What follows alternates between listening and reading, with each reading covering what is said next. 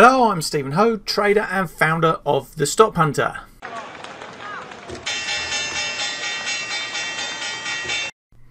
Trading or picking the right direction of whatever you're trading can just feel sometimes like flipping a coin, and that can be very, very frustrating. And if your luck is out, then your luck in trading world can be very, very out. Fortunately for us though, there is a but, and that but comes through a strategy that uses options that anyone can learn, that lets you take advantage of price movement in either direction. So that means you don't have to call it right, so long as that price does move. So in this course we are going to pull that strategy to pieces. We're going to define it. I'm going to give you all the theory you need to know around options, technical analysis and trading to make this strategy happen for your trading. I'm going to show you how to find stocks and other markets to trade. We're going to go through loads of examples, and like I say, by the end of this course you'll be able to go away and apply what you've learned to your world of trading. So let's take a quick look at an example to illustrate the problem and the idea behind this strategy. We are going to focus on US stock Peloton. They're the fitness company that boomed during the coronavirus lockdown period. So we're going to use this to just highlight the problem that you face when trading, stocks typical to this, or for that matter any other market. So we've gone back in time to late 2019 when Peloton went public, around mid $20, and I'm going to draw your attention to that red circled area. Those red and green blocks are earnings periods, and they are done quarterly for all US companies, and when they announce those results, the company, we can ascertain their performance. Now you can see red ones are when they've been bad earnings, green are good earnings. And we can see how the price over the COVID period just rocketing on up to those highs in the $160, $170 very quickly over 2020, and then pulled seriously back down into sort of the 80 zone. And then we've got a couple of red blocked earnings periods, and we can see that actually from the first one there that the price did fall heavily. So is coronavirus easing off? Who knows? We didn't all know. And then we've got this second one around November. Really important to see. The results come out, as we're going to see in a minute through the replay, and we can see a massive drop, a one-day drop, 31%, and that price kept on moving down and down until it actually finished down minus 65% where it is today. But the big question is, we've seen green earnings periods where the price has gone down. We've seen red earning periods where the price has gone up. And what do we do? It's confusing. It's a 50-50 coin flip. Do we buy the stock because we still think coronavirus is going, to continue? Is it weakening? Should we sell the stock? Should we close our existing positions? What do we do? There's a lot of confusion there, and actually playing earnings season is really risky and quite dangerous to your portfolio. So we need a strategy and idea of how we can actually play these type of price movements. We come up to these red and green blocks, those earnings seasons, and we don't really know what way the price is going to, how the market's going to interpret it. So this is what this strategy is all about. It's being able to play those big moves in either direction to our benefit, and we don't actually care which way it goes so long as the price moves. And that's, like I say, what this strategy is all about. Next earnings is up 10th of May for Peloton. So is it bullish? Is it bearish? Have they recovered? Are they still selling their bikes? Are they doing different things, better, worse? We don't really know, and that's the whole point of the thing, and that is to our advantage with this strategy because we can make money in either direction. So what is the solution? Well, the solution is to trade using options and putting together a combination of options positions to create a specific payoff profile. Now remember, we will win this trade strategy if the price moves either up or down, but we will lose if it moves nowhere. So this is a strategy all about volatility. So we need to understand volatility and the right time to put this trade on and take it off. And we also need to understand the risk and rewards involved and the reasons, the theory for putting this type of strategy in place. But it is very simple. Anyone can do it. You just got to get basic understanding of options trading and, like I say, the rules and the theory underlying the strategy, and then take that away and apply it to your trading.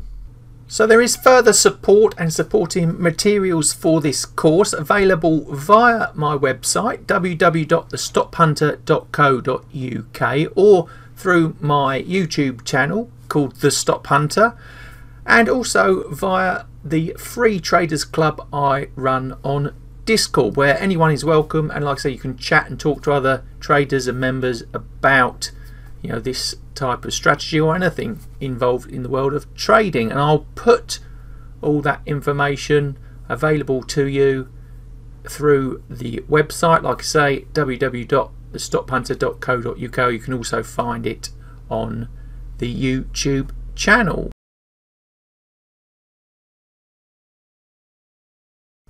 So what resources, tools are you going to need to make this course work? Well, if you want to just do the course for academic purposes, you want to educate yourself in this type of trading, you don't need anything at all. Just sit back and watch, maybe decide at the end of the course what you want to do.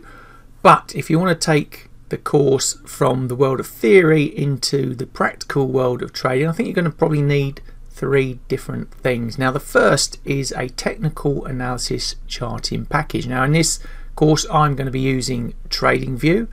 You can use your own if you've got one. This is quite high level technical analysis for this strategy, so it is quite straightforward, and your package probably covers what we need.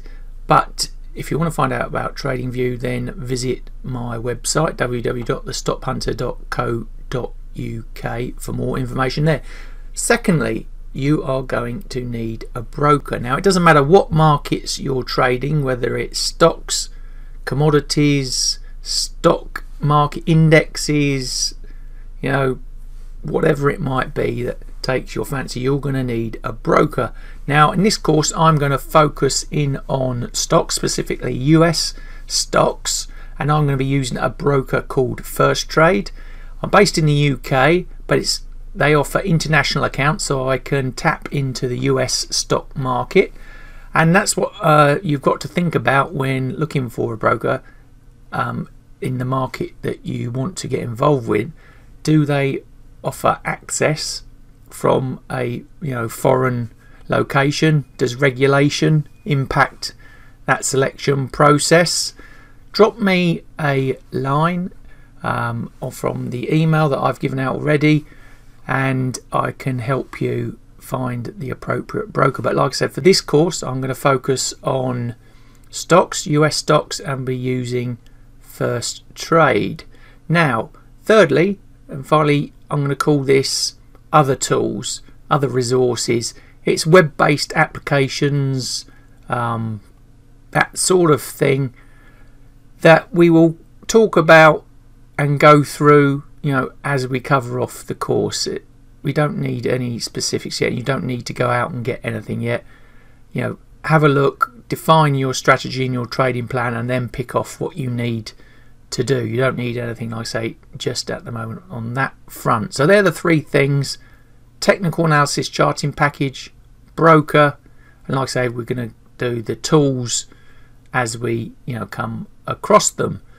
So that is what you need for resources, and then we need to look into the specifics of the course with a bit of housekeeping, which comes up next. So to get the maximum from the course, I'd like to go through a bit of housekeeping first, and the first thing you'll see is a whole bunch of symbols.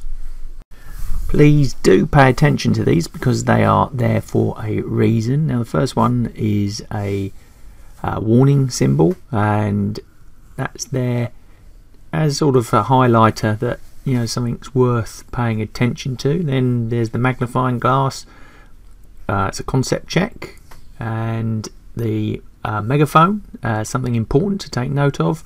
You see the exercise book, obviously an exercise for you to do, and the light bulb is a tip from my vast database of experience in the subject. It's also important to understand how the course is structured, and I've given it more of a university type of feel, where I'm going to first of all give a classroom style lecture. That will be followed up with further examples to prove out cases of point within the lecture, and then finally, where appropriate, I'll give you some practical exercises for you to get stuck into, just to cement the learning from the lecture. And that's pretty much how I want to structure the course. Like I say, that structure will remain in place where appropriate. And finally, the actual course support. If you've got any further questions, queries, need any help around any of the content, then get in touch with me directly through the course or by email at info@TheStopHunter.co.uk.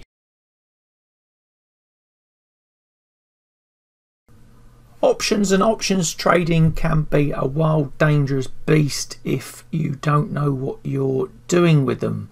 Once you spend that bit of time getting to know them, how they work, understanding the risks and rewards, they can be a very effective trading option for you. So for those that are a little rusty around the options or brand new to the options world, and I've put together this quick start guide to get you going. Now we've got a lot to cover off on this quick start guide. Firstly, we're going to look at what options are and why you'd want to trade them, and then you're going to look at how to trade options, and then into the key terminology, the words, the language you need to know straight away. Then 4 basic options trading strategies, then a bit more around the practicality of actually trading options. So let's dive straight into options theory then. So firstly, what are options and why would you want to trade them? So what are exactly then options?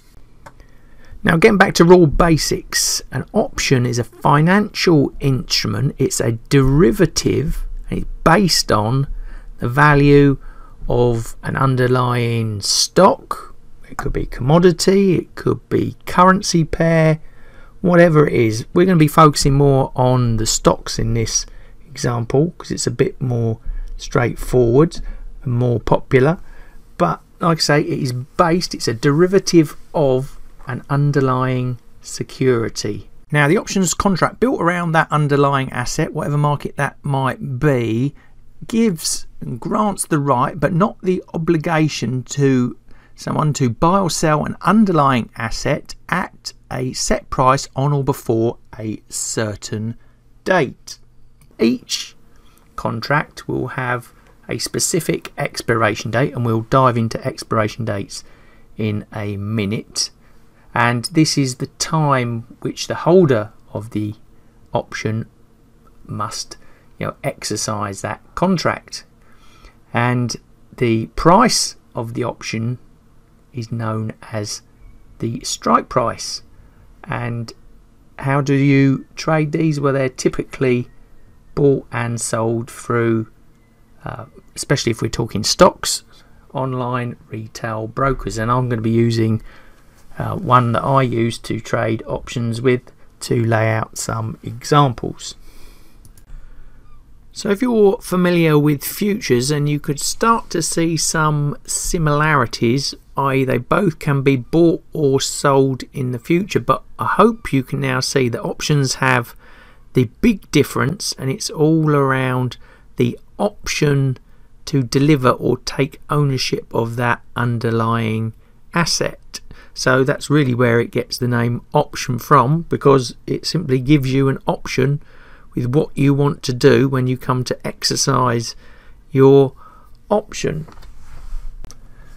So I think one of the big takeaways of trading options is that if you're the holder, you know, unlike in say futures, you're not actually required to have to buy or sell the asset, you know, the underlying asset, if you decide actually not to, which is a great advantage to have.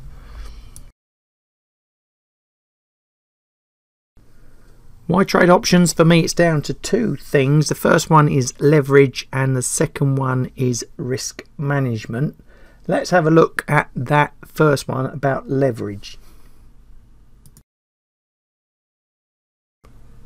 Let's use the stock Tesla as our example of how you could potentially use options. Now, Tesla have been coming off since the start of 2022, but your point of view might be that things are about to sort of peter out and turn bullish once more. So in options world, we've got two really basic starter options that we could play here. We could go out and buy the underlying stock, or we could buy a call option. Now there are many variants on the call option that we could use, and as you get more experience you're going to learn it, but for this example I just want to show you the underlying stock versus a call option to show you the power of leverage. So we've got $100,000 in our trading account and we want to buy 100 shares of Tesla. That is going to cost us an outright $85,045. Now the alternative is to buy a call option. So we've done our homework and we think that the Tesla stock is no problem going to get past $900, and it can do that quite easily by April the 14th. So we've selected the April the 14th expiry date, the 900 strike, and it's cost us $59.95 per option to do that. Now there's a multiplier factor in there of 100 because it's buying 100 shares, so the actual total cost of that trade is $5,995. So let's see how those two trades, the buying of the 100 shares and the buying of the one option contract, played out. So let's just pretend that the stock price went roaring on up to $1,150-ish. Elon Musk had a great quarter, great results, the price just went booming on upwards. What would have happened to our two trades? Well, our 100 shares that we bought would have made us $30,309, which is a 35.64% return. Very nice indeed. But what about the call option? Well, remember it cost us $59.95 to get into that trade for the one options contract. That price then would have moved to $193.59. Don't forget that multiplier of 100. That then gives us a great profit of $19,359, which is a 322.92% return. That is a massive return on investment compared to the 100 shares. Why? Because we've outlaid so little. That is the power of leverage to the upside, and with options that can also help you to the downside as well. So if our trade, for example, went badly wrong,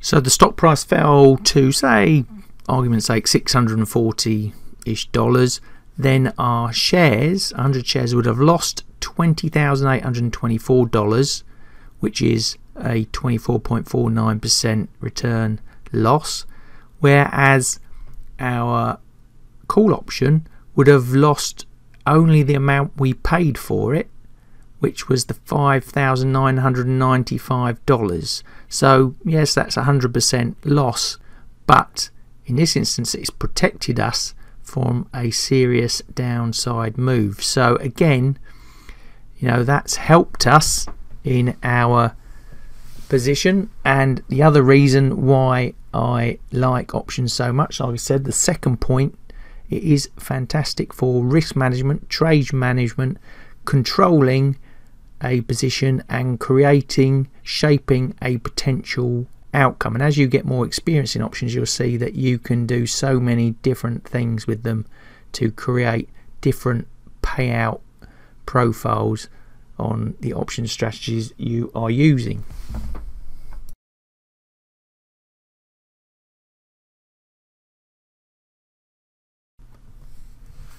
So how do you trade options in the retail world? Well, you're going to have to find yourself a broker. Now, the popular area at the moment is stock options, especially US stock options. So if you're from the US, then it's very easy. You find yourself a broker, and I use First Trade. There's many out there to use broker wise, but I like First Trade. It gives me all I need, you know, low fees, costs, plus, you know, the markets, like I say, that I want to get involved with. And you can see here, you know, it allows you to create positions. You can see potential losses, potential returns, you know, the risks involved. It's got some great resource to help you in your trading options journey. Now, historically, it's been quite hard to trade US stock options if you're outside the US, but for example, this First Trade account, well, I'm from the UK and I've got my account open. You can open yourself an international account. The process is really straightforward, and by opening one of these accounts, it's going to give you access to US stocks and options, which are very difficult to normally get your hands on. Now here's the list on the screen. Pause it, see if your country's on it, and you can open yourself a First Trade account. Should be free to do so, and then, you know, see if you like it or not. I'll put a link in the description below for you to follow, but as you can see, it covers off, you know, a big swathe of the world's countries. The key here though is to get the broker that suits your trading style, you're happy with the platform, what it offers. And I've done some videos on that within the channel, so if you're subscribed, dig through the archives to find those, give you the hints and tips on finding the best broker for you. Now at the moment you still might be very confused with the terminology and language being used. It will all make sense to you, but I'm just going to go over now some key words, terms, phrases that you must know if you want to get on in the world of options. Now, first thing you've got to know with options are the types of options that you are using. Are they either American options or European options? Don't worry about the geographical nature there. They just are trying to relate to two specific types of option type.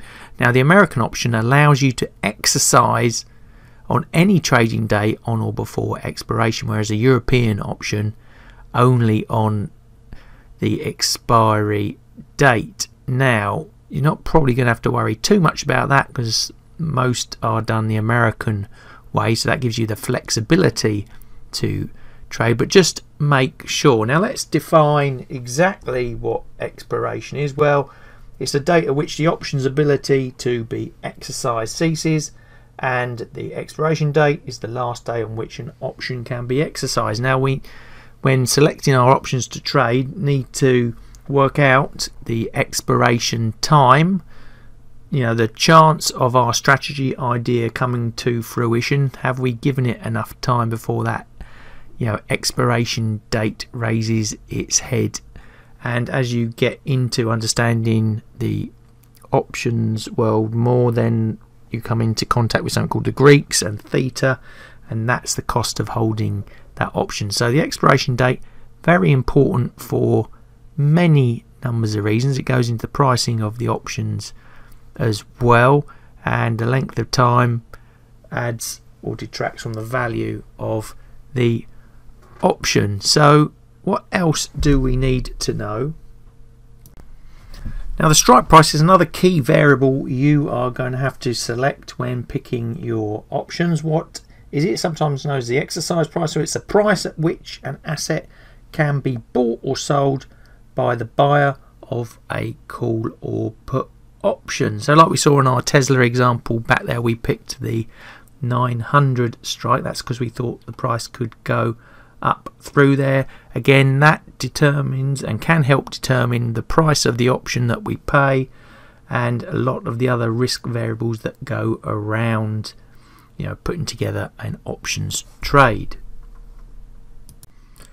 Now if we take those last two concepts a bit further, that's the expiration date and the strike price. So when the option contract ends and you need to have been making money before this point to realize any benefit out of the options contract, where that price sits relative to the strike price has three names. The first one's in the money, which means your put or call option is making money, i.e. the underlying price is for a call option is greater than the strike price, and for a put option the underlying price is less than the strike price. Then we have out of the money, which means your put or call option is not making money, and for a call option the current price is less than the strike price, and for a put option the current price is greater than the strike price. And you'll also hear the third term, at the money, which means your put or call option is trading around break even, i.e. close to the strike price. Now volatility is very important in options trading, and it's the measure of the fluctuation in the price movement in the asset market you're trading over a period of time, and it's a huge important component to pricing or getting a value for the price of your options contract. Now historical volatility is based on past data. It's a standard deviation of whatever you're trying to trade, based normally on the closing price over a period of time. Now implied volatility is the real key one here, and it's a calculated number derived from normally like options pricing models or the trader themselves making the market, and traders can use this, take advantage of it when there is a big discrepancy often between implied and historical volatility. Now volatility and implied volatility is also used in trying to work out where, for example, the future price of the asset you're looking at might be heading. So it's got many uses, but you've got to be aware of volatility. Now the Greeks are all around risk management and understanding the structure of your options trades or portfolio. Now really, as a newbie to options world, you're only going to start off needing to understand delta, but concepts like theta, which is time to gate and how much it costs you to hold the option, or vega, which is volatility and how that impacts your trading, especially if you were to create strategies you might have heard of like straddles and strangles, all very important. But let's focus in on delta to start with, because when you're buying your first option you might be thinking or being asked or looking at a chain of options that are based on delta. So what does the delta mean? Well, in simple terms, it's a ratio comparing the change in the price of the asset to the corresponding change in the price of the option. So for example, if we were trading oil and it had a delta value of 0.15, this means that if the underlying stock goes up by $1 per barrel, then the option price will rise 0.15 cents per barrel. So the nearer a delta of 1 you are, you're basically trading the underlying asset. So the question is, where do you buy your delta? Well, we're going to look at that shortly. Now obviously you've got to somehow come up with a price for an option when you're going to buy or sell those options. If you looked on a broker like First Trade, how do they do that? Well, they use options pricing models, you don't really need to know about that too much. You will do eventually as you get more experience, because knowing how they're priced is very useful and can be taken advantage of. Now, one of the most common pricing models is the Black Skulls model, and here it is for a call or put. Don't get too scared by the maths. It is a lot more straightforward than you think. What is important is understanding the inputs into the price of the option, and there's 6 basic ones: the current stock price, the strike price, the time to expiration, the volatility of the stock price, the risk-free interest rate, and dividends expected during the life of the option. If you can understand how they work, then how they would impact an options price, then you're in a good place. Now, the options multiplier is all about standardization of the marketplace. Now, the starter options trader often forgets about the multiplier, but you really got to have that in the back of your mind when calculating potential risks and returns. Now, in stocks, you will probably almost always come across a multiplier of 100. So what does that mean? That means one options contract controls 100 shares of the underlying stock. Trading options is all about the calls and the puts, but what does that exactly mean? Well, buying a call option gives you a long position in the market, and selling a call option gives you a short position in the market. And then if we flip over to the put option, buying a put option gives you a short position in the market, and selling a put option gives you a long position in the market. So the buyers of the options, whether puts or calls, get the bonus with an options contract that they are not obliged to buy or sell. They get the choice to exercise their right only if they want to, whereas the sellers of the calls are in much more of a dangerous risk position. So really, selling options is for the more advanced options trader out there, and they are obliged to buy or sell and has to make good the options contract, and therefore has unlimited risk. So, like I say, don't jump into selling options straight away. Get experience with the basics first. Let's look at 4 basic simple options strategies. Now, don't be put off because they are basic and simple. We've seen how effective a simple strategy is, that call against the outright stock, of Tesla. So these can be as equally as effective and useful in your trading armory, but they're a great place to get you going and to understand how options work. Now, the 4 basic strategies are a long call, short call, long put and short put. Now, in the world of options trading, now the options trader likes to visualize these trades by creating what's known as payoff diagrams, and they better illustrate the potential outcome of the position they're trying to get. And you can put combinations together to see where the profit and loss lies, where the risk will be. Now, this is what it looks like generally, and we're going to dig into each one of those individually, because these are the 4 key starting strategies. Now, remember, I did say selling options is very dangerous, so you're probably going to whittle that down to 2 basic ones to start with, which is the long call and the long put. But we're going to have a look now at those 4. So first up is the long call, and this is a bullish point of view. You want the price of, say, the stock option like Tesla to be going up. Now, on the diagram here, you can see that tick shape, that red line.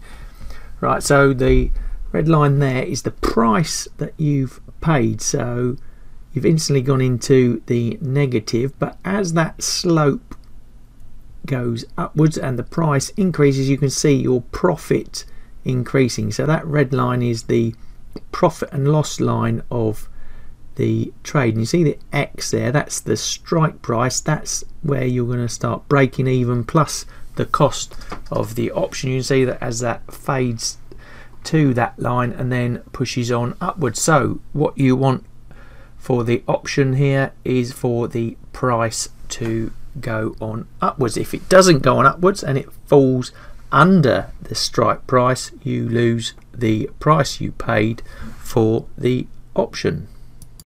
Now our second strategy is the short call, and that's the opposite of the long call. It's going to be someone taking the opposite point of view to you. So we flipped that payoff profile chart the other way up. So if you were selling the short call, you'd make money, you get the premium price in your pocket to start with, and what you're hoping for is that the stock price does not increase, because if it does and goes past that strike price, you are going to seriously lose a potential huge amount of cash. So very risky to do, but the opposite of the long call.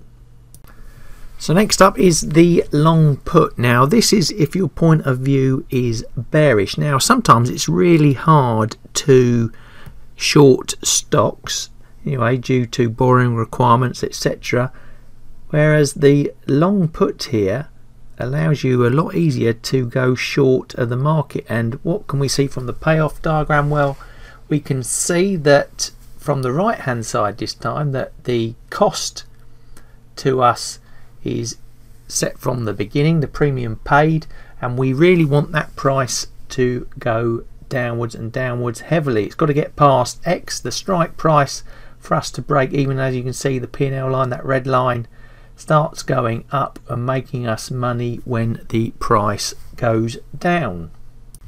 Our final starter strategy is the short put, and that's simply just the opposite of the long put. We are selling the put to someone else whose point of view is long, and what do we want to happen is we actually don't want the stock price, say, of Tesla that we looked at earlier to be going down, because if it does, there's an unlimited risk to that downside. It gets through the strike price. As you can see, the profit and loss line, that red line, increases significantly as the price goes down. So from the short put point of view, you know, we are more bullish to neutral the price. So there's the 4 basic starter strategies, and I've gone through those really because they give you the building blocks to put combinations and ideas together. We'll look at 2 more, a bit more sophisticated strategies just to give you a taster in a moment. But now let's take a look at how we can actually, you know, maybe in practice trade these options.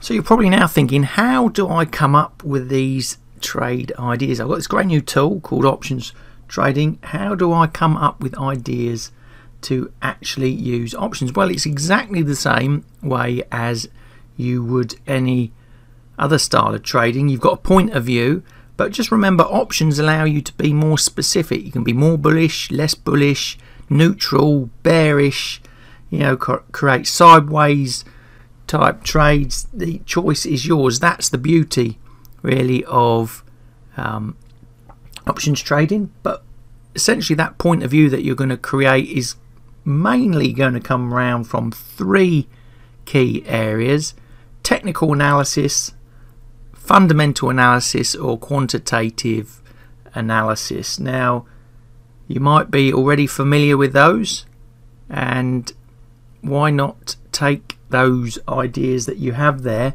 and try applying them and creating option strategies around them. Work out the payoff profiles. You know, does trading options add more benefit than just trading an outright stock position or a CFD or a spread bet, for example? So like I say, this really, you know, is a more advanced process to get really tailored in on the direction of the asset that you are looking at whilst controlling the risk side of things, so giving you a better starting point from which to take your trading. Let's just take a look at a typical example of how to actually put on a options trade. So we're back to the broker first trade again, and this time our trade of choice is going to be ExxonMobil for whatever reason, and it's come from one of those three methods I touched on there. We think the price of oil is going to go skyrocketing up, and ExxonMobil are going to benefit through their stock price. So from your knowledge already of options, we could either buy the shares, or we could use the leverage and the risk management of maybe buying a call. So what call would we buy in this instance? Well, the first thing you could think of is, remember that term delta? Now, at the money means the price of which we are at now, so that is a delta of half. So you could buy the at the money options, and you're basically buying the stock for half price essentially. Or if you're feeling more ambitious, and this is where the science of options come in, it's about the probability of success. The further and further you go away, then the more unlikely it is that your option strike is going to be hit. So if you go down to a 10 delta option, for example, it's almost getting into the realms of gambling, unless you know something about that stock and that the price is going to move quite heavily to get you in the money. So this is why you need to understand and learn about delta and the nuances of options trading to help you create a typical trading strategy and trade.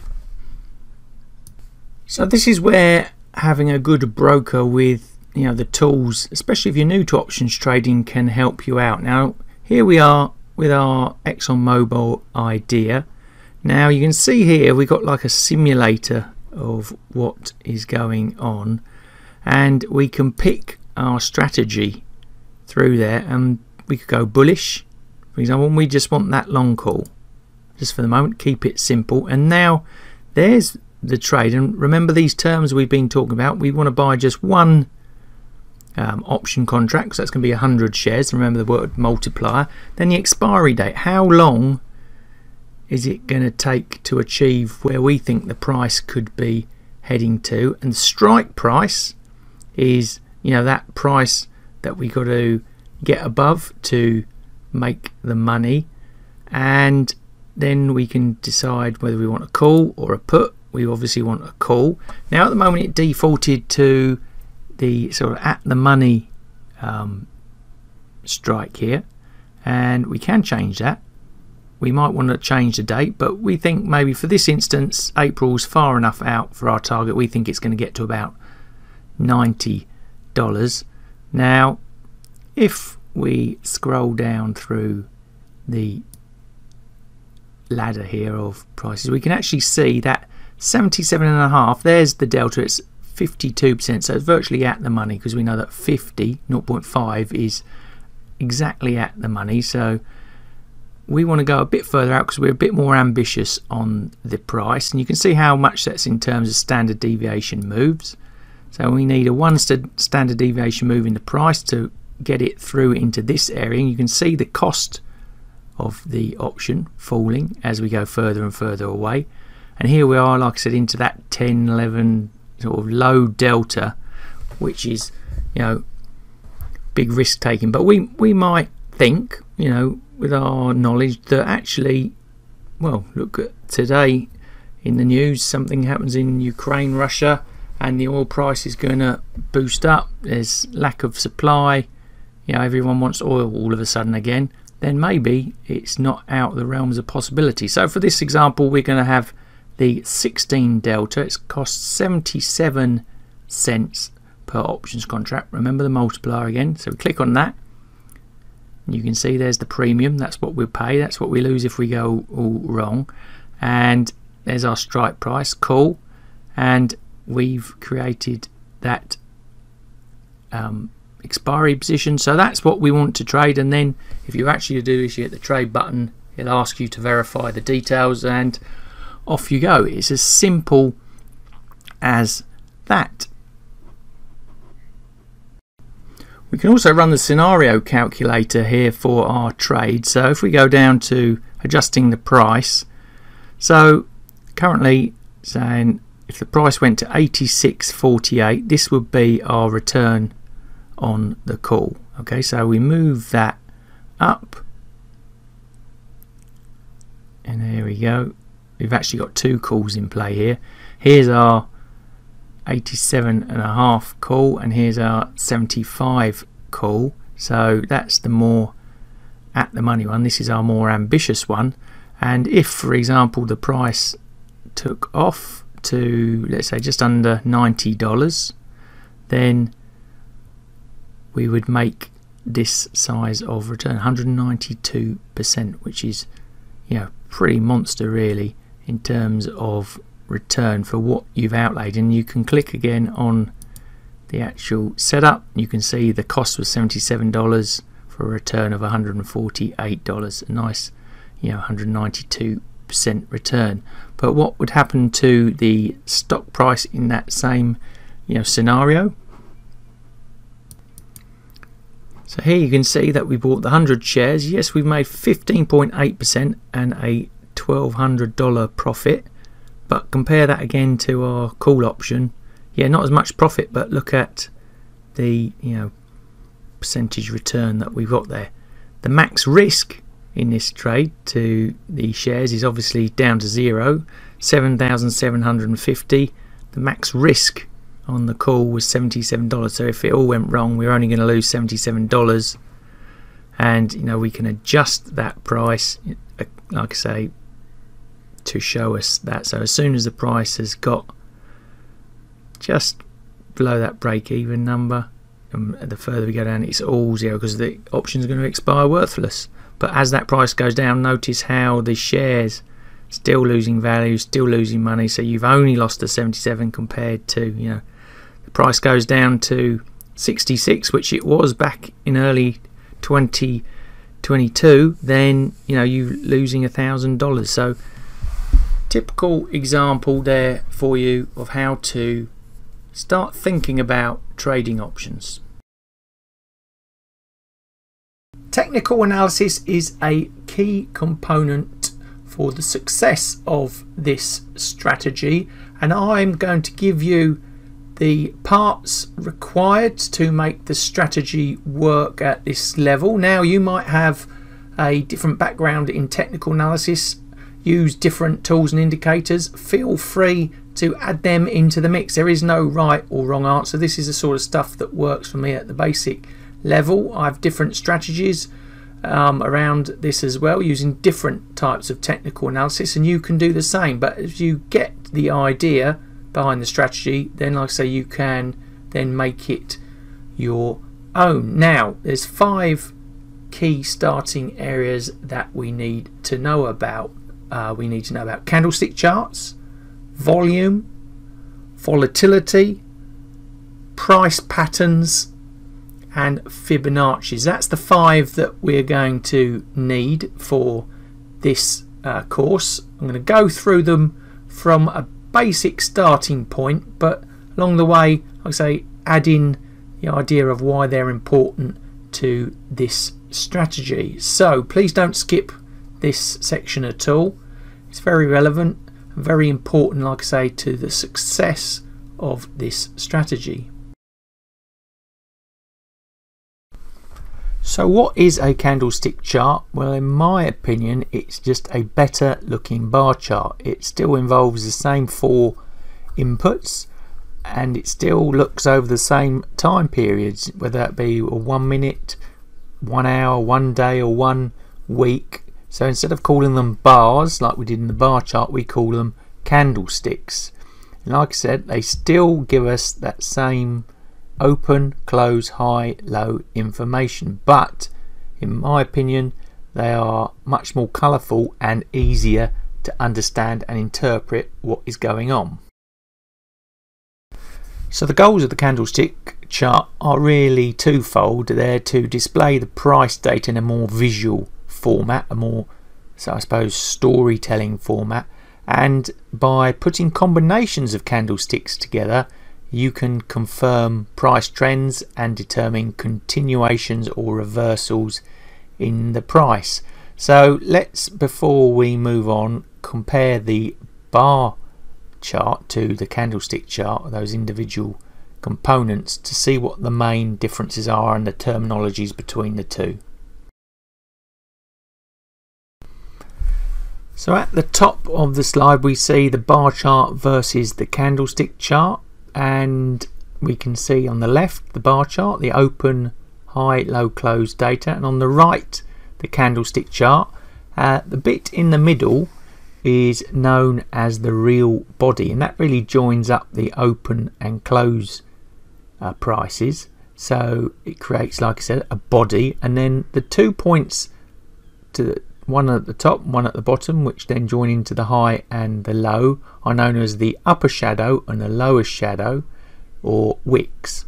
So that's really the only difference. And in terms of colouring, it normally defaults as white and black on the charts, but I use green and red, similar to the bar chart look, but you can create any other colour combination that you so desire. But a bullish day, you know, the close is higher than the open, and a down day is the close is lower than the open, and that's it.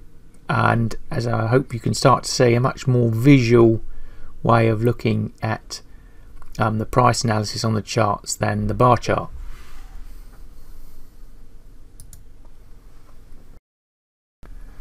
So here's just a typical example using the FTSE 100 of the candlestick chart on daily prices.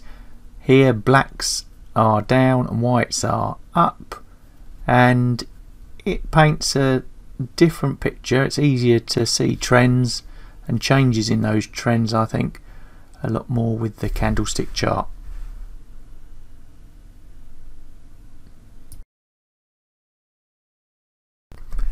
So how do we interpret the candlestick? Well, the different body shadow combinations can have many different meanings, and they are very good for recognizing, like we said, either continuation points or reversal points. And hopefully you can now start to see that, you know, that these candles are giving off a psychological profile of what's occurring in the market. So there's 5 main features determine the character of any particular day: the colour of the body, i.e. if it's red or green; the range of the day, the high or low; the range of that body, that bit in the middle, the open and close; the range of the upper shadow; and the range of the lower shadow, those wicks. So let's take a look at some examples. Just a note on the patterns before looking at some individual ones. There are, I don't know how many in combination, but the rule is that you would go up to a maximum of 7 candles to tell that story, normally 5, but you can start from as little as 1, and they've got some great names like Hanging Man, the Hammer, or Abandoned Baby. The more candles in the pattern, the more likely the price confirmation. Like I say there, I look at maybe 2 to 5 for the best patterns, and you don't need to know them all. It's up to you if this is an area you want to specialize in. People just use candlestick charts on their own to trade, and they build their whole career around all these different patterns. I like to use them in combination with other things, but again, I'm presenting this here for you so you get a starter and you can decide where you want to take it. So let's have a look at some patterns.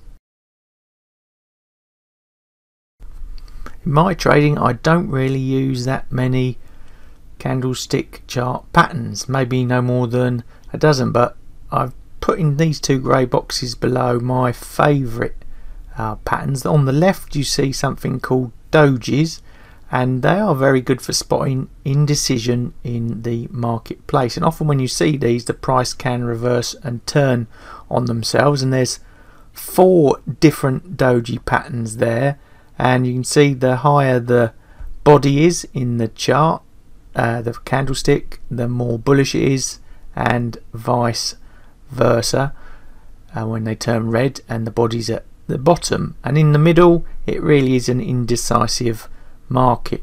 Now on the right we have something called the evening and morning star patterns, and these again are great for reversal points. If you can see the arrows, say on the left one, the evening star, the trend has come up, the black arrow, then we have this play out of 3 candlesticks in that formation. We had a little gap in there as well, so it almost looks like an island reversal from our earlier knowledge on gaps, and then the price comes back down, and again it's vice versa for the morning star, which is more of a bullish reversal after the price trend has been coming down. So they're just some of my favourite candlestick chart patterns, but there are countless combinations, and if you want to get into candlestick charting, you know, please do. It's very good, it's very effective, and it's great for interpreting what is going on in the chart. So some tips for you on candlesticks. The reliability improves with candlesticks if you team them up with other forms of technical analysis, such as the oscillators like stochastics, RSI. We're going to look at those later. And in the example here you can see Fitbit, now part of Amazon, their share price, and in form of candlestick with the RSI and volume and a moving average on the price to start to help us make a more informed decision. So the stages to follow when making a candlestick assessment: firstly, you've got to identify the trend. You can use pre-signal oscillators to give a trend signal, for example using a moving average to filter out, and we confirm with a candlestick pattern, and further confirmation can be done through, say, looking at volume. And as I mentioned just previously, oscillators are good for aligning with the candlestick for reversal patterns. So the pros and cons of candlesticks: it's all about visualization really. It gives a much more transparent picture of what's going on and gives you a unique insight. It uses all that information like the bar chart does, the open, high, low, close. It works very well with other forms of filters and oscillators. You can get to see reversals in the price a lot more. It can be used in all markets, and it works very well for traders and investors in all time frames. That means down to the really fast stuff to like the slow weekly, monthly looks. The downside: you need all that data to make it work. You probably need a bit of experience to translate, and not all data vendors will give open prices, but more and more now everyone's coming to a line, so it's probably not so much of a con these days. They're all pretty much doing the same thing, so more pros than cons, and candlestick charts are really useful. So let's look now at setting up our charts and a few examples around the candlestick chart. So this is where we left our chart example last for the bar charts. It was the Australian dollar against the US dollar at 15 minutes, and it's exactly the same process. So we go up to the indicator, so the chart type, we find candles, and here we've got 2 different types. We've got hollow ones which look like that, so they're basically a transparent sort of background, and we've got our standard candles which are more solid, and I use the standard ones there. And again it's the same thing, change through the time periods. Let's look at a week for the Australian dollar.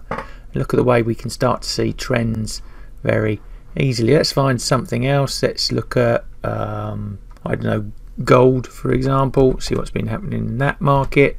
Commodity, there's our drop list. We've got various different options. Let's look at this one, and it's just going to update. There we go, that's what's happened in the weekly price of gold. A bit of a down run, bullish, and has been in the last few weeks selling off and around the 1800 level. But look for the patterns. There's our dojis there and there.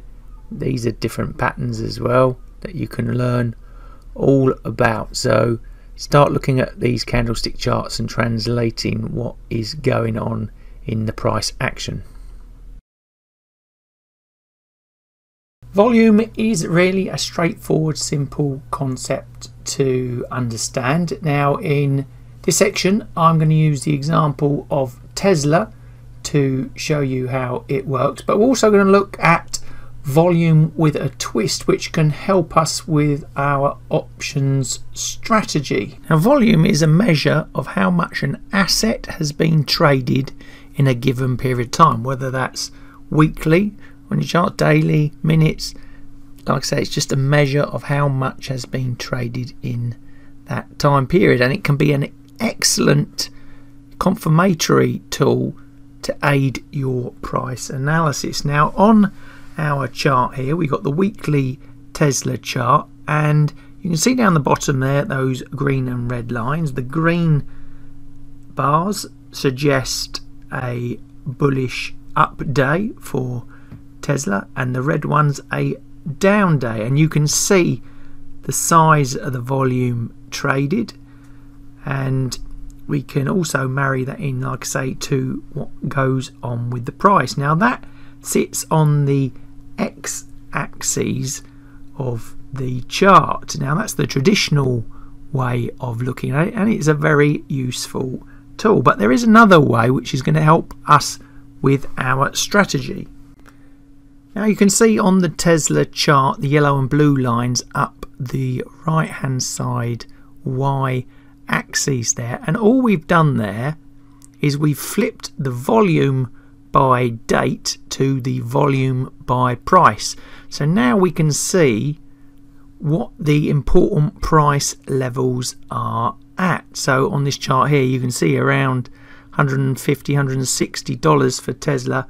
There was an awful amount of price action. Then we have these little gaps where there's no price action at all, and it's like jumps to that next level, and you can see that occurring all the way up until today's price, where we've got less volume trading at the moment, but we still, like that, say, have these waves of volume by price going up the side. Now this is very useful to see where, like I say, the price is accumulating, where the interest, the key, trading points are, and like I say, you will see very soon how this type of analysis can aid our strategy. So if you're using TradingView, how can you get those two volume indicators onto your chart? Very simply, go to the top, hit the indicators tab, and for our volume at price profile we just want to type in VPVR.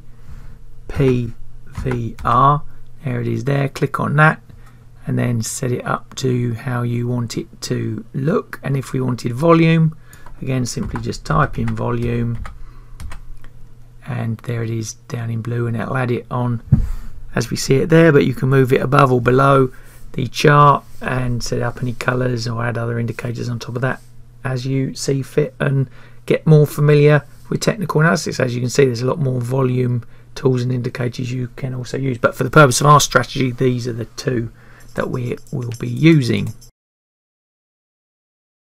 So within technical analysis, the chart patterns are put into two price movement buckets.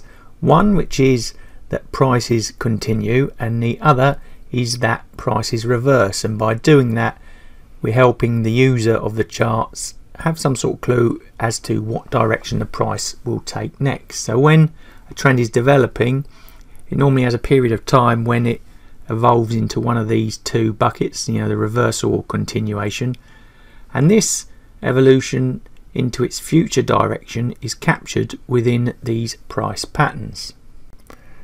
So what are they exactly? They're just really just pictures or formations of price which appear on your chart, and it can be in any time frame. The fast ones, the 1 minute, 2 minute, 5 minute, 15, 1 hour, daily, slow than that, weekly, monthly. They work throughout all time frames and all markets, whether it's FX, commodities, stocks, the lot. They can be used generically across every category, and they do have some predictive and probabilistic value. And those two main camps that we talked about, the continuation and reverse, are further split down into two unique buckets of much more individual patterns. So bucket 1 on the left, we have reversal patterns, and the more popular ones in that bucket are heads and shoulders pattern, double, triple tops and bottoms, saucers, spikes and V reversals. And on the continuation patterns on the right, we have pretty much triangle wedge like patterns, and those triangles and wedges have their own unique setup. We have symmetrical, ascending triangles and wedges, and we have the same with flags, pennants, and we also have descending triangles and wedges. For the purpose of this course, we are only interested in the continuation patterns, and the reason for that is as you will see, these continuation patterns form periods of consolidation, and then the price breaks out normally quite dramatically in one direction or the other, and that is what we are looking for in our options strategy. So like I say, we're only going to be requiring like I say, continuation pattern on the charts. So moving on to continuation patterns. With continuation patterns, you're looking to move out of an instrument sideways holding period and continue in the way of the previous trend. So remember that, in the way of the previous trend. The continuation pattern is quite often shorter in duration than the reversal and happens more frequently, so there's going to be more opportunities for you there, especially in the shorter time periods. You know, that's the, you know, in terms of your charts, the lower time frames, the less than daily period. So intraday, these are more common types of things to look out for. Now there's 4 main triangle based continuation patterns, and they do look like on the charts like their names. And we have the symmetrical one, the ascending, descending and expanding and broadening. That last one's quite rare and hard to spot, and it has 3 higher peaks and 2 declining troughs. Now the symmetrical one has, well, what you're looking for is 4 touches inside the pattern, and a breakout of that pattern often occurs 2/3 along the triangle, and obviously has a time limit where the 2 lines meet, then it's null and void. And the ascending, the price height of the pattern at the widest, add that onto the breakout for a price target, and the descending, it's the target measurement as ascending but in reverse. So we've got 2 examples here. We've got the symmetrical bullish triangle pattern playing out on the left. Notice how many touches it has inside it. It doesn't have to have exactly that, and the more, I guess, the better. And then it breaks out about 2/3 of the way. And remember, that's subjective as well. You can't hold it to exactly 2/3, but what you can look for as extra confirmation is what I've crudely drawn on below, is a volume breakout. So if you're looking at stocks or commodities like we talked about, or futures, then you watch that volume, and if it coincides with that breakout, then it's a better confirmatory signal. And then on the right hand side, we have an ascending triangle type pattern. It's exactly the same. We've got the movement within the pattern, and then it breaks out. So AB, the height of that ascending, you can add on to create CD as a potential price target, and again accompanied by a spike in volume. And here we have our last 2 patterns. It's the reverse with the descending bearish breakout, exactly the same. We've got a volume spike coinciding with the breakout, and then on the right hand side we've got this sort of megaphone type event or broadening triangle, and it's very rare to spot, but we're looking for a divergence in the top and the bottom part of the triangle. So that's the triangle patterns wrapped up, and it's a very similar set of rules to the flags and pennant shapes. And as you get into technical analysis and you want to use these type of patterns, then I suggest digging into what patterns extra there are, like the flags and the pennants, but the rules are the same. Look for the volume breakout. Say for example, on the flag you use the trend up as the measuring stick that you add on to the breakout. So again, dig around, get some experience, look at your charts and start drawing on some patterns. And here's an example on the FTSE 100. Remember, it's not a science, it's subjective, so they are my opinion. You might have a different opinion, but just to give you an idea of what's going on. So on the left you can see a typical triangle pattern, then next to that we've got a pennant, and it's a pennant because of that flag pennanty type play out, and then we've got just another couple of continuation patterns breaking out on the right hand side there. So these tools, these patterns, can be very useful for estimating future price targets, but there are a couple of further rules you need to be aware around this. Now, for continuations, the price target in an uptrend is measured from the start point of the trend, that's the breakout point at the base of the trend or most recent congestion pattern to the highest high, and the move is then projected up from the point of breakout from the triangle, flag or pennant pattern to arrive at the target. So going back to our charts, how do you actually draw those? Really, it's down to you using the tools available to you. It's down that drawing side on the right hand side, and here I sort of see a head and shoulders pattern. It's on the US Canadian dollar 1 hour chart, so let's draw it to see if we can find it. So we've got this loose shoulder sort of here,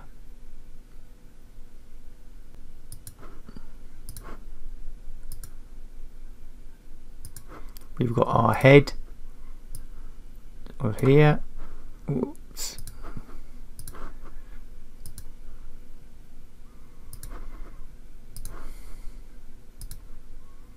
The other shoulder there. We sort of got a neckline going across here, and that there's the breakout downwards for the price. So, but that's my opinion. You might not see that at all. You might see a host of other patterns. You've got wedges coming over here on the right, triangle type patterns, and the price then continues upwards. You've got another one there like that, and the price continues upwards. The important point of that head and shoulder pattern though was that the trend was moving up into it. It wasn't coming down from that way or sideways, it was coming up, so that was signifying more of an important or possibility of the price reversing. So a bit of practice for you. Go away, get into your charts and have a play putting on the continuation patterns. Remember, it is subjective, but see what happens afterwards to the price action once you've seen those patterns, drawn them on. Like I said, this is going to be very valuable for our options strategy coming up soon, so understand how the patterns work, how you set price targets. Just get familiar with them so when you see them you know what to do next. So there's a lot to it, but all you really need to know, it's all about behaviour and psychology, and also about human and market interaction.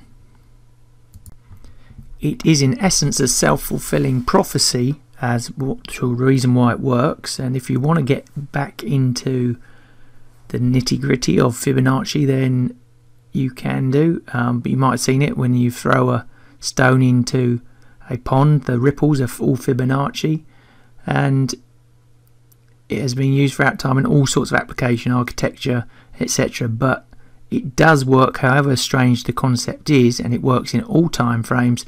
And that's really because technology now has made it very easy to use this type of tool over your charts, and everybody is doing it.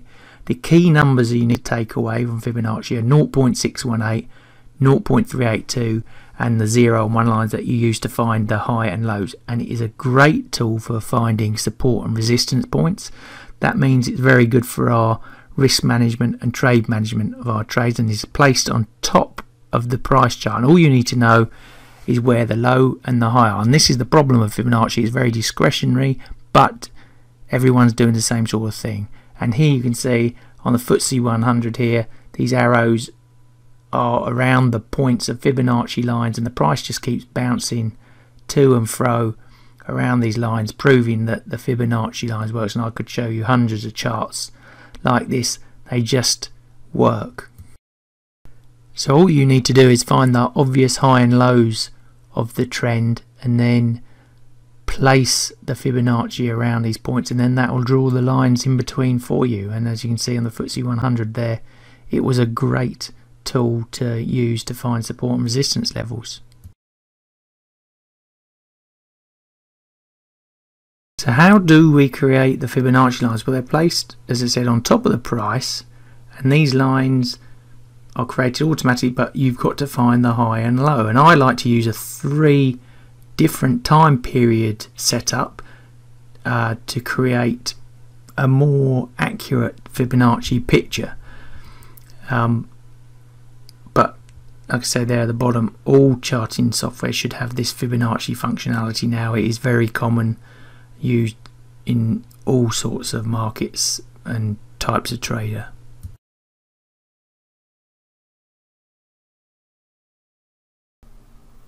So this is my 3-step approach to setting the Fibonacci lines, and we've got here the FTSE 100. It's a daily Heikin-Ashi chart.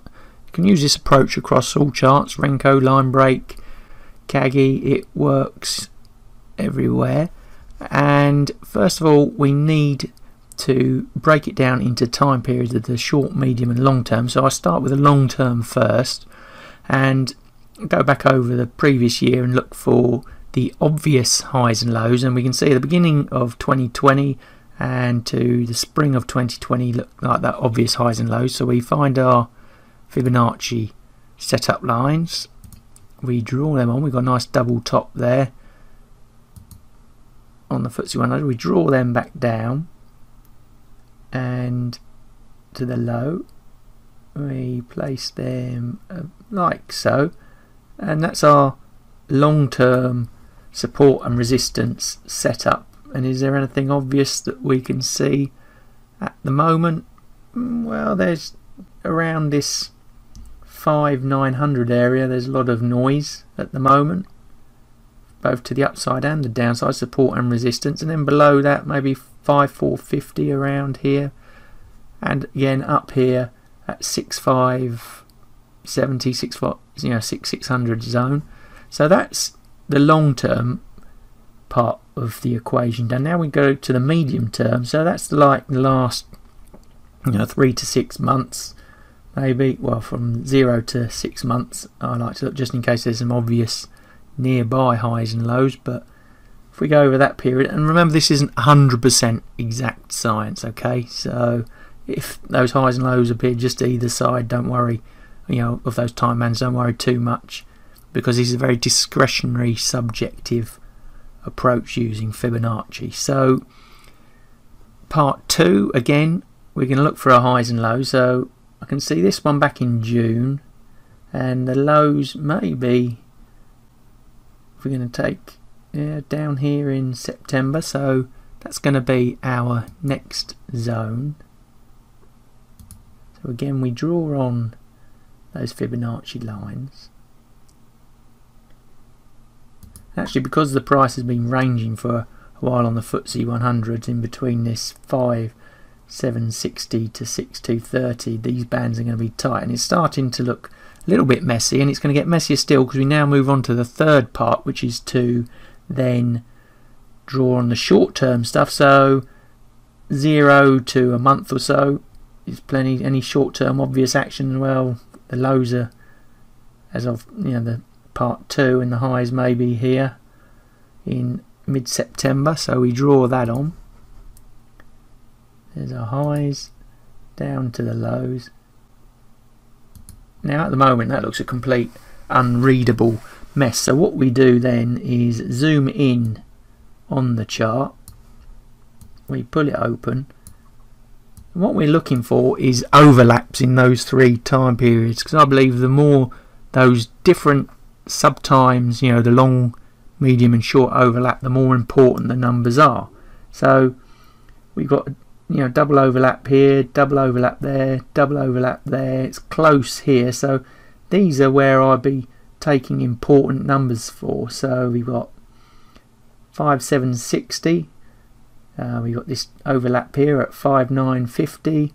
Another one up at 6140, 6230, and 6355. So I'd be using those as either support or resistance, for stops, targets, to give me a more, I like to user-friendly Fibonacci, and I think more accurate way of using Fibonacci for setting those sort of levels. So I hope that gives you some idea of how you can use Fibonacci in your trading, and especially for trade and risk management.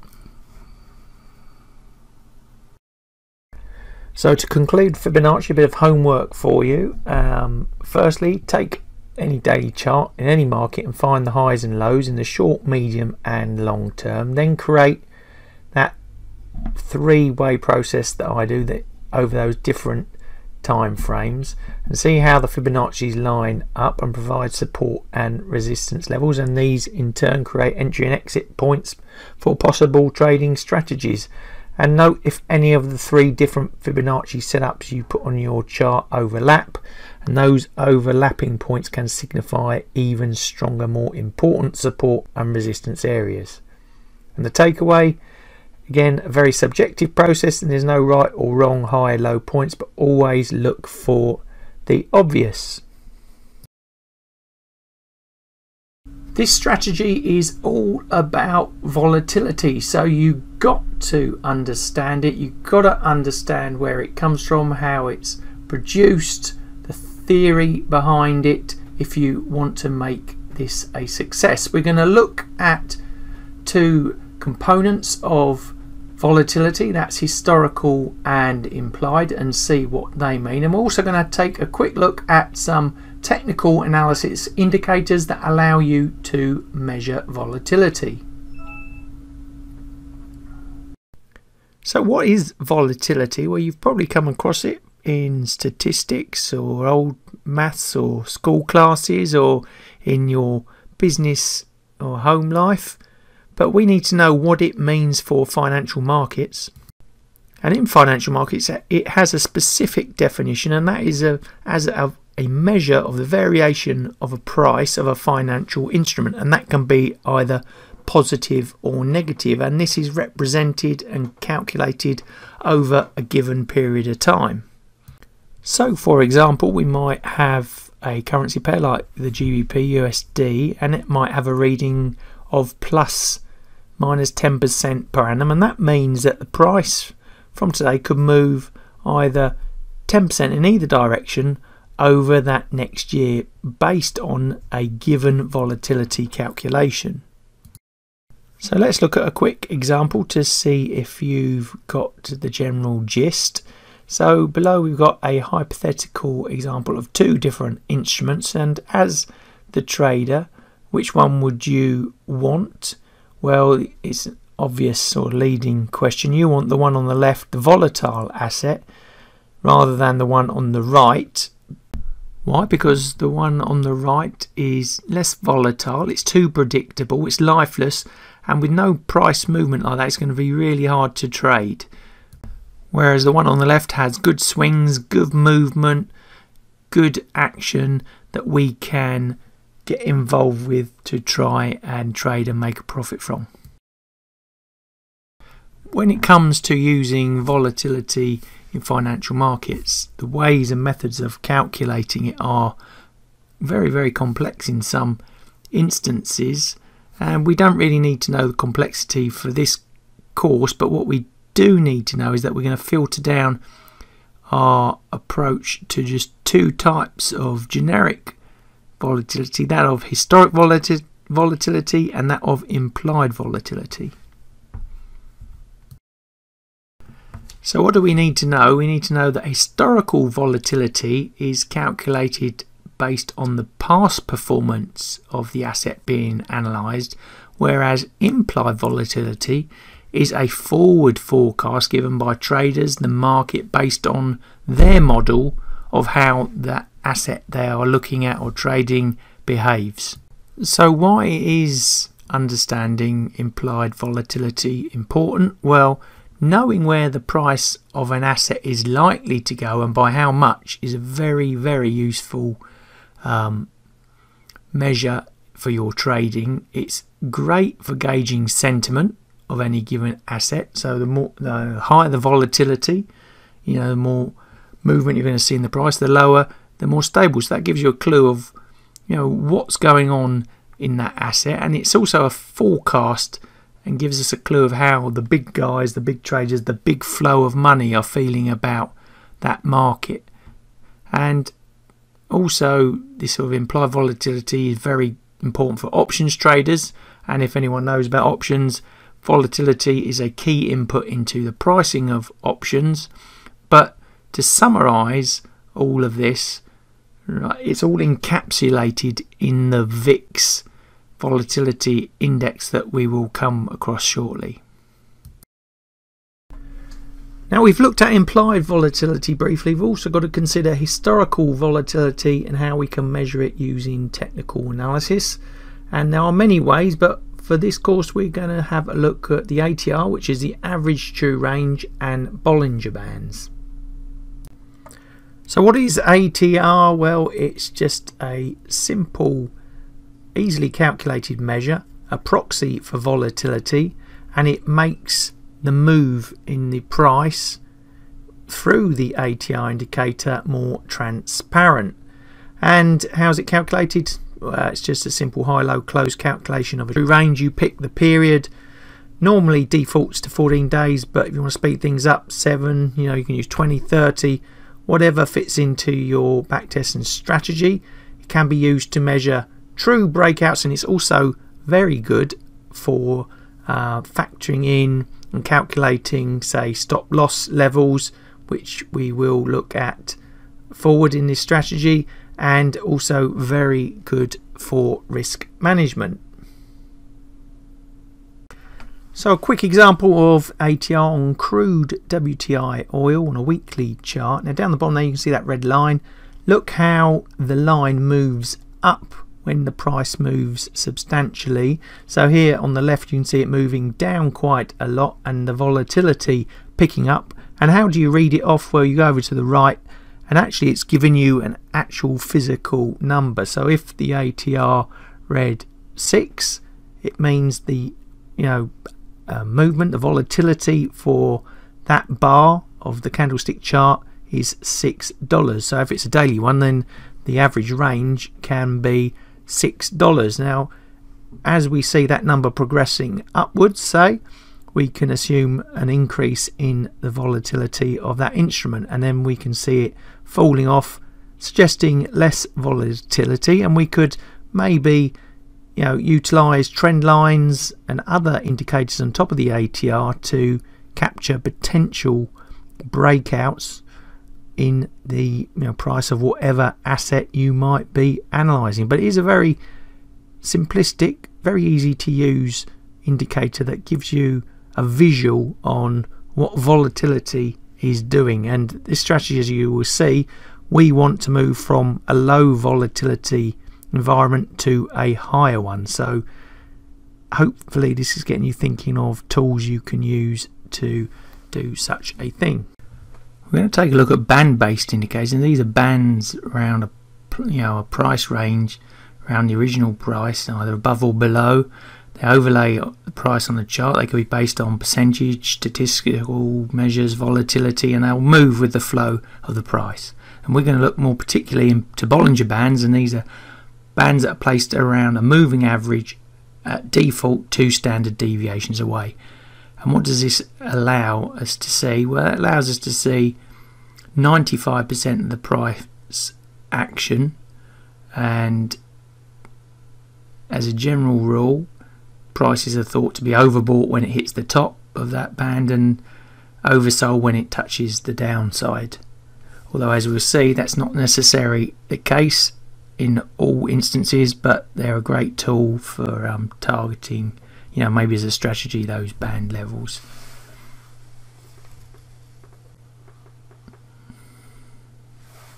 So here's an example with gold again, a Heikin-Ashi chart. So we're now going to add on the Bollinger Bands, and we're also going to add on top of that Bollinger Band width indicator. There we go, both are on there.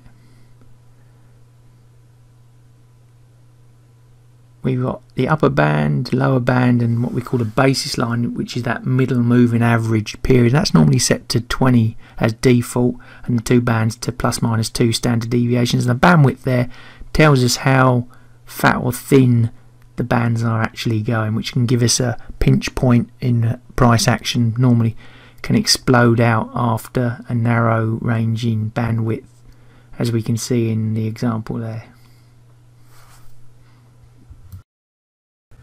So you can play around with the inputs into the Bollinger Bands if you want to create a more specific strategy, and we do that by simply going to the settings and the inputs. You know, you might want to up the standard deviations that you're looking at. You might want to expand the length of the moving average, and then all of a sudden you've got a completely different look to your Bollinger Band chart. You've got a pinch point there, but like I said, it's up to you the variables you use, but try not to backfit the inputs. So we can see how the price bounces around in our new range and how the bandwidth expands and contracts as another measure tool. And here's a typical example of, in a longer term, how that pinches and then breaks up to a more bullish move. But we don't actually know from the Bollinger Band which way it's going to go. We just know that it is going to move, and that's why we'd have to use other indicators along with it to confirm the actual move of the price.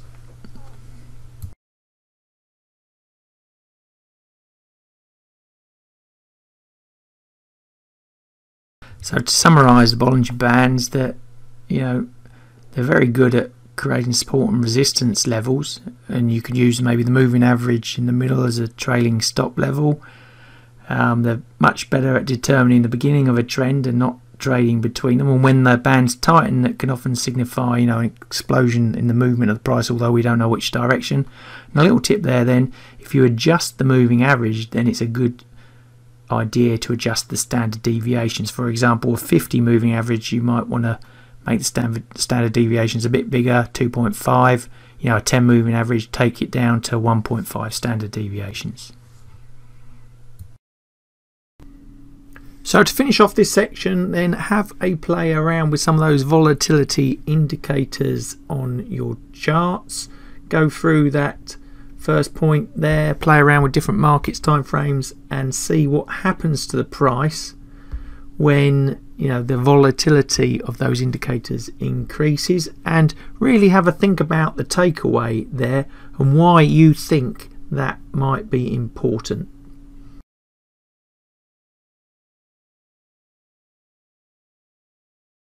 So let's go back to defining the problem that I briefly touched on in the introduction. Now, it's all about price movement and price volatility. You're looking at an instrument to trade, whether it be a stock, currency pair, stock market index, future, whatever.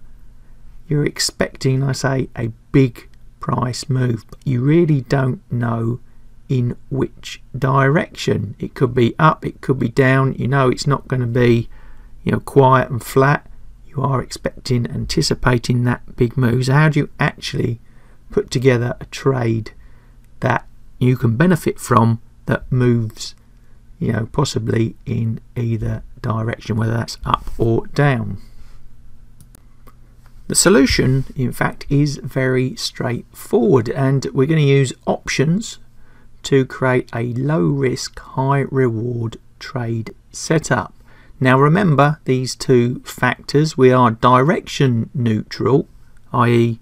we don't know which way the price is going to move, and we will require price volatility, and lots of it, to make this strategy trade work. Now in options world, this strategy does have a name, and it is called the straddle. So now let's take a look at how the straddle options trade is put together and the basic things you're going to need to know. We're also going to use payoff diagrams to make this more visually easy to understand. So if you've forgotten what they look like, go back to options theory section and take a look. But when you see them, they'll probably jog your memory. But like I say, I really like using the payoff diagrams because it really helps cement the idea of the strategy. The strategy is made up of two parts. Now you've got to take yourself back to the section on options theory if you're new to options. It is, like I say, very straightforward. Leg one, or part one of the trade, is to buy an at the money strike call option, and leg two, the second part of the trade, is to buy an at the money strike put option. Now you put those two together and you create the straddle strategy. So what does that visually look like? Well, here's leg one, where we buy the at the money strike call. It's going to benefit if the price moves upwards. We're going to lose if obviously the price doesn't get past our at the money strike, and we'll pay the debit cost. Then we add the at the money strike put by buying that, and as you can see, the payoff there, if the price falls we make money, and if it goes up we lose money. So what does that look like when added together? Well, you notice that V shape, that's the straddle. The red shaded area is where you lose, i.e. the price has not really moved anywhere, and we're going to make money, like say, if the price moves substantially in either direction, to the upside or downside. So what are the costs of this trade? Well, you're going to be out of pocket because you're buying both the calls and the puts, and it can also be an expensive strategy, which we're going to look at more later in this section 3. And the straddle, the max risk, is obviously what you paid for it. You know, there are two parts of the trade, the put and the call. And because we can make money in either direction, the actual max reward is unlimited, you know, to the upside or the downside. So let's see that risk reward a bit more visually here. Again, back to the payoff profile. Green shaded areas are where we make money, the red where we lose money. So again, it's obvious that if the price doesn't move, we don't make money. If it does move, we do make money, and the max risk there is what we have paid for the trade. So where do we break even on the straddle trade? Well, there are two break even points. One to the upside, which is the strike minus the net debit, and the downside is the strike plus the net debit. And what does that look like visually? Well, I've highlighted there with those two yellow stars the point of break even. So we need that price to move through those stars for us to start making money.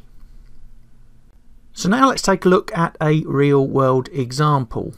So I've created a hypothetical scenario here for you to try and make you think about the strategy a bit more. So Pfizer, US pharmaceutical company, has a big announcement coming about a new world-changing drug, and the company are pinning their hopes on this being a success, otherwise they're going to be in a bit of trouble. And the announcement date is a few weeks away, and you expect that price of the stock to move a lot, but you're not sure in which direction.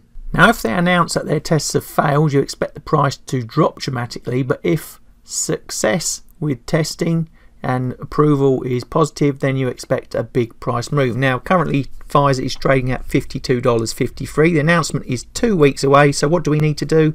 We need to buy the at the money calls and puts of the May 2022 $52.50 strike options. Now, at time of producing this, it's March time, and you're wondering why I'm buying those options so far away. We will discuss that further on in the course, but for the moment all we need to do is focus on the actual structure and learning about how to put this trade together.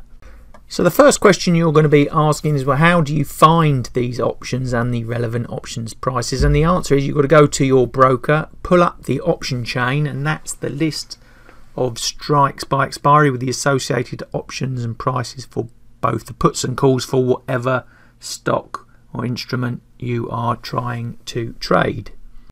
Now I went into my broker first trade to find this option chain for Pfizer. I typed in the ticker PFE, pulled up the chain by the relevant expiry, which is the May 2022 series that you can see highlighted in orange there, and then that gives us a list of calls and puts by the strikes and their prices. Now you can see the 52.5 call and put pretty much in the middle there, and you can see the bid and ask prices. We want the ask price because we're buying the puts and calls, and literally you would take those two prices, add them together, and that is the cost of your straddle trade.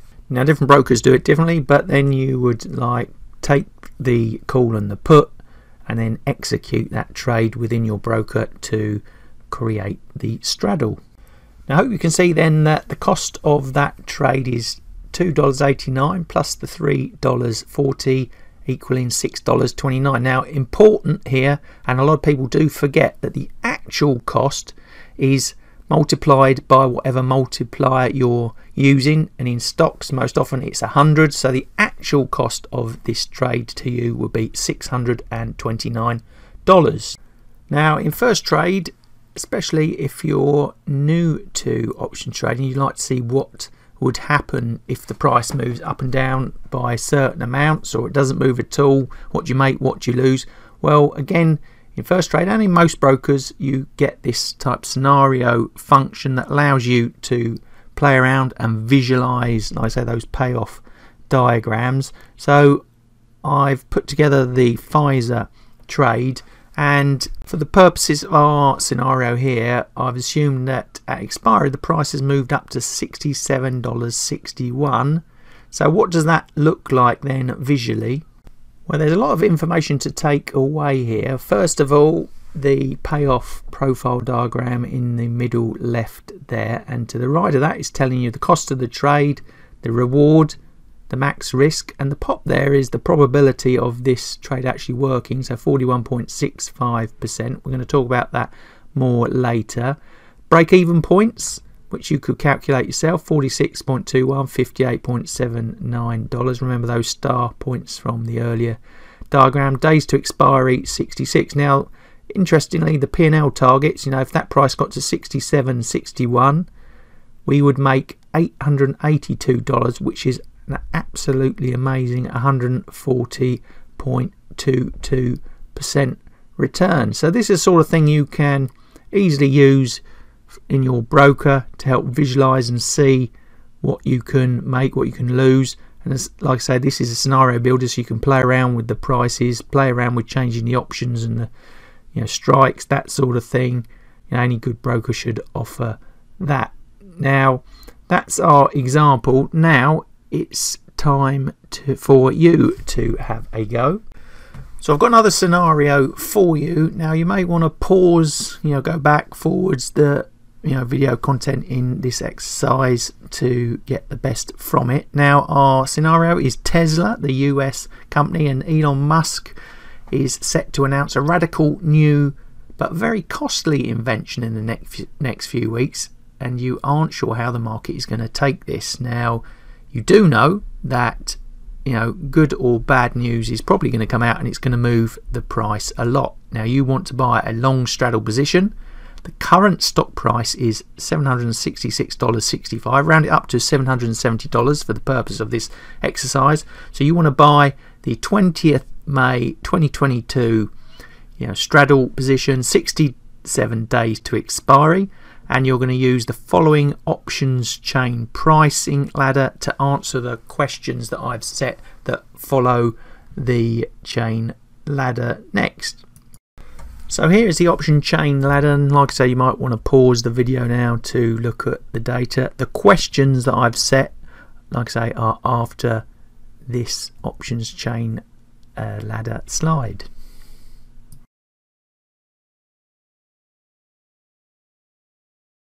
So 4 simple questions for you to answer now. So the first one, what is the cost of the May 22 straddle? And at expiration, what is the upside and downside break-even levels? Number 3, what is the max profit and loss? And if the price went up to $850 at expiration, what would the potential profit or loss be? Now, you should be able to answer those through the content in this section. If you're still struggling, the answers follow this next slide. So here are the answers for number 1. The cost is $184.40. Don't forget the multiplier as well. In the real world, you'd times that by a further 100 to get the actual cost due, but the call and the put were $91 and $93.40 respectively. The break even to the upside, question 2, it was $954.40, and the downside $585.60. The max profit is obviously unlimited. The max loss is the debit paid, which as we know was the $184.40 from the first question. And finally, we would have lost $104.40 if the price moved to $850, because that's the strike. 770 minus the 850 minus the cost of the trade gave us that loss of $104.40. Now, it's not the case of just going out trying to find a straddle trade to put on through your broker and then fingers crossed hoping that it's going to make you some money. And that's the same for all trading. It's not that straightforward, otherwise everybody would be doing it and winning. So I've put together a formula for the ideal straddle trade, and we're going to go through all of these parts in a lot more detail over the next sections of the course. But there's 5 key areas that we need to focus on to build up the strategy. Now remember, this is also quite a bit of a subjective process as well. So I try to make it as objective as possible, but the 5 points that we need to consider. The first is price movement expectations of whatever you're looking at. So we need a reason for it to be moving, and that could be from some quantitative statistical methods. It could be a feel of what you think is going to happen to some market. It could be after a presidential election, an event, earning seasons in stocks. Whatever it is, you need to be sure through your trading plan model that this part is more than likely going to work, and that it's got the chance of the price moving to work for the straddle trade. Now, second part is some basic inputs, and there's an ideal stock price range to be trading the straddle strategy, which we'll look at in a moment, and also required volume and an ideal cost level. Is the trade worth putting on in the first place? Then we get on to some other key variables around the execution of the trade, the ideal entry timing point and the time to expiry and the ideal exit levels. And then fourth, we move on to a whole section on volatility. IV is implied volatility and HV historical volatility. There's some basic rules that we can apply to improve the odds of success. And finally, we're looking at technical analysis, TA there. We're looking for those patterns. Remember in the earlier section on the basics of technical analysis that are good for this strategy, I put in there things like Bollinger Bands, that's the BB or the ATR, average true range, those consolidation patterns, remember the price continuation triangles, all that sort of stuff. Add all of that together, it's the ideal straddle trade. Now in the real world of trading, it's very hard to put all those 5 pieces together, so I like to create, like I say, an objective process around by giving each of those points a scoring number to rank whether the opportunity is worth it or not. And you could do the same, score each one out of 1 to 5 or a percentage level, whatever. Come up with your own scoring system to work out whether your trade is worth it or not. But they're the component parts really that go into the decision making of coming up with, like I say, that ideal straddle trade. And we're now going to go through all those parts in a lot more detail before we finally put the trade all together. Now, section 3.3 is all about getting into the detail of how to go about selecting the stocks you want to trade. And for the record also, this process is exactly the same in any other market, whether that's FX, commodities, whatever. The process should still be the same. Now I'm going to look at 4 of the 5 variables from the formula we looked at in the last section. I'm going to save timing for a bit later, so we're going to dig into those 4 in a lot more detail now, and like I say, paint a picture of how you can start to construct and find the assets that you would like to trade, and also assets that give you the best chance of success. Now this is where the strategy really does start. You've got to answer one question, and that is, why is the price of whatever you're looking at or wanting to look at to trade going to move substantially either up or down? Is it based on just a gut feel, or are you using some quantitative statistical research? For example, you know that every time the price falls by X, it bounces back and does this, or it continues down to that, or is it based on pure technical analysis? Are you using Bollinger Bands, price patterns, and if it breaks out of a certain setup, it moves a certain percentage? Or is it, and this is probably the more popular reasons for trading straddles, is that it's based on an event or fundamental knowledge of an asset, and we're going to dig into that last point now. Now, like I said, events are the most popular and probably the easiest way to build the straddle strategy into your trading. Now, the event could be commodities. You could be trading commodities futures, whatever market it is, and it could be the reason of inventories, it could be warehousing numbers, it could be transportation, it could even be weather like hurricanes. For example, in currencies, FX, it could be scheduled economic events like interest rate decisions, or a general election, a president, or an unexpected potential politician gets into the leadership. It could be in stocks, product announcements. Apple, are they launching a new phone? Aren't they? Firing of key staff members.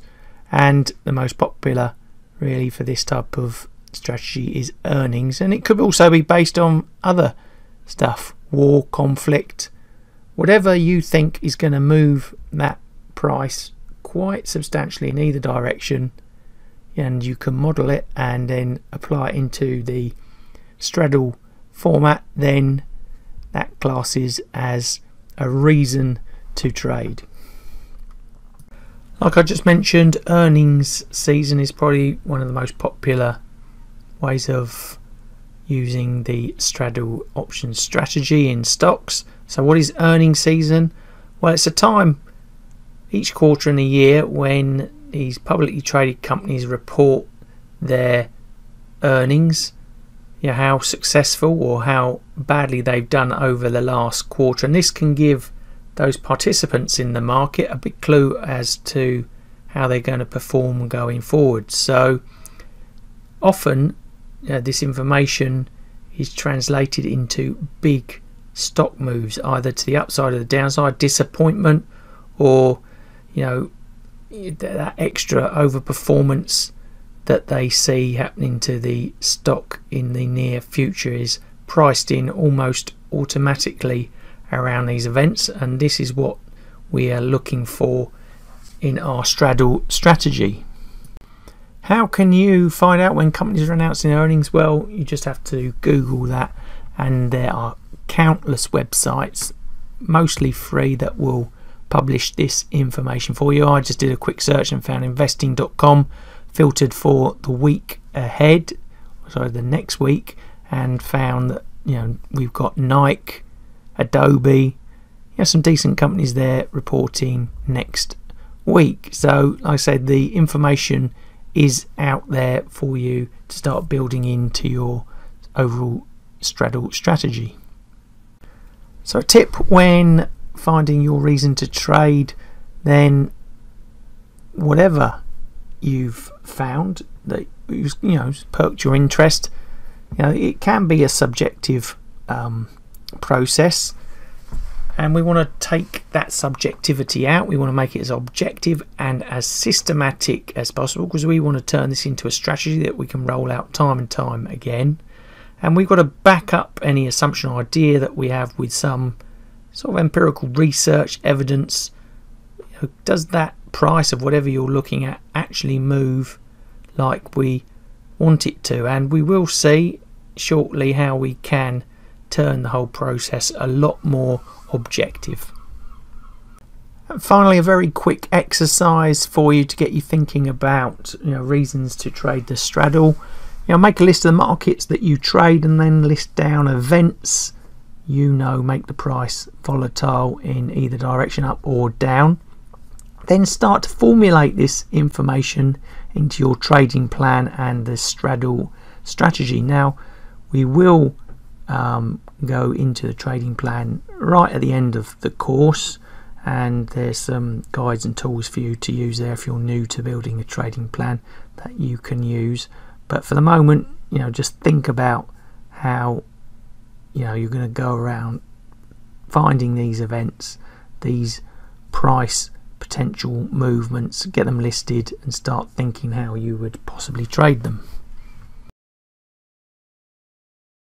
First of all, we need to apply some filters to 3 variables. That's around price, volume and cost. And why is that? Well, we want to increase or improve the probability of success in this strategy. So our first variable is the stock price range. Now I like to trade stocks between $25 and $75. Why is that? Well, think about the strategy. We're looking also for potential downside movement, so if the number is too low at the bottom, there's not that much room for it to move down and make us the money we want. So I start at $25, and I don't go above $75 because the strategy, as you might come to see, can be an expensive one, and I find it harder to manage over that $75 mark. So between that, there's plenty of action to be had, and I think it's just an easier setup if you are in between that range. But the tip there is to find the price range that you're comfortable with. You don't have to use this rule. You might be just focusing on one stock, maybe like our Tesla example, that's over $700. Then that could be your strategy. So this is just a guide. If you're going to be trading straddles a lot, then I like to use a price range filter. Then we have volume. Well, when you do these trades, you'll need to be able to get in and out quite nimbly. You don't want to get stuck in a stock that isn't trading. You're going to have slippage, and it's going to be costly to your position. Those small stocks don't allow you to do the trading as liquid as you might like to, so you have to be careful there. So my rule of thumb here is I look for stocks with a 20-day average volume of greater than 500,000. And thirdly, we've got to think about the cost of the actual trade. Is it worth putting on that straddle strategy? Are the cost of the puts and the calls too expensive versus what the price could potentially do? And it's often an overlooked variable. We've got to really ascertain, is it worth trading? Will it make that break even point? Now, also going back to the second point there on volume, less liquid stocks as well have a wider spread cost, and why we need to set up this filter process, because again, they can get you stuck in a trade you might want to get out of quickly. So I've got a rule here for you. quite important one, and it's a way of ascertaining whether the straddle's worth doing. There's other ways you can do it, but this is a quick, simple way. You take the high and low of the asset you want to trade, and say our expiry is 2 months away, then we would look at the last 2 months of price history for whatever asset we were looking at to get that high and low range. Then we take the straddle price of the asset we want to trade and we compare that to that historical price range, and we're looking for the option straddle price to be less than 50% of that high to low range. If it's greater than that, it's, you know, a stock you might want to think twice about actually trading. Now, we did look at a Tesla straddle strategy idea in 3.1, and that had a cost of $184.40, but the price range over the high and low was $516, so that's substantially less than the 50%, so there's a big tick there. The takeaway here is really it's not a hard and fast rule, but it can certainly help, you know, showing you that there's potential in that trade idea. So an exercise to round this section off, you know, if you want to look at trades using the straddle, then consider, you know, price ranges you'll be comfortable trading. You might be just wanting to trade individual stocks, and if so, then that's irrelevant. But when you're looking at whatever you want to trade, factor in the volume. Has it got enough to, you know, get you in and out of that trade easily? And take a look back at the Pfizer example we did in 3.1 and have a look at the Pfizer charts if you can do, and compare that straddle price to the price range and see whether it was worth trading or not. Now, the whole premise, the ideal scenario behind this strategy, the straddle strategy, is that we want to move from a low volatility environment to a high volatility environment rather quickly.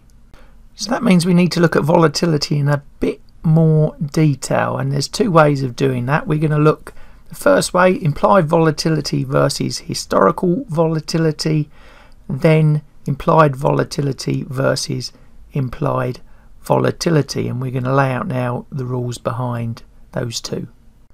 What we're looking actually from both these rules is breathing room for the current situation to be able to increase substantially in volatility. So it's no good if, you know, the volatility is trading at all-time record highs versus its historical or even historical implied volatility. So we're going to filter out on two rules. Like I said, the first one is implied volatility versus historical volatility. So it's the implied today versus the historical over a longer period of time. I normally take 3 months, but you could range this between 1 to 6 depending on your strategy. But the results that we are looking for is that the implied volatility has got to be a lot less than the historical volatility. Then the second rule is very similar, other than we are replacing historical volatility with implied volatility. So we're looking at today's implied vol versus the historical longer term implied vol, same sort of period of time, and again we want the implied volatility of today to be less than that longer term implied volatility. And just a note there that the latter, the implied vol versus the implied vol, carries more weight than the first rule. So you can just use number 2 if you like, but I try to use both where possible. And how could you do this? Well, it's about filtering out data. You might have this information in your charting package. There's a lot of free resource and some paid that you'll find on the website out there, and we will look in more detail at these tools on 3.3.4. But as an example, from one of these providers, I downloaded some data into Excel and filtered on these rules, plus the rules of volume and price range that we came up with in the earlier analysis. And from all the stocks out there at the moment, it filtered it down to a handful, and from that handful there were some interesting ones that might, you know, perk up my attention, so let's just have a quick look at that list. You can see from creating a filter how it can help you find the stocks that you're interested in, and two I've highlighted in yellow there are because if you go to column G, you can see the implied volatility. Say that first one, US ecology, implied vol of 11%, but then have a look at the 3-month implied vol, 50%, and then if you go to the historical 90-day vol, it's at 91%, so there's some potential upside explosion moves there. Then you would tie all of that lot in with the other filters that we've seen and are going to see to create the optimal chance of success in your straddle trading strategy.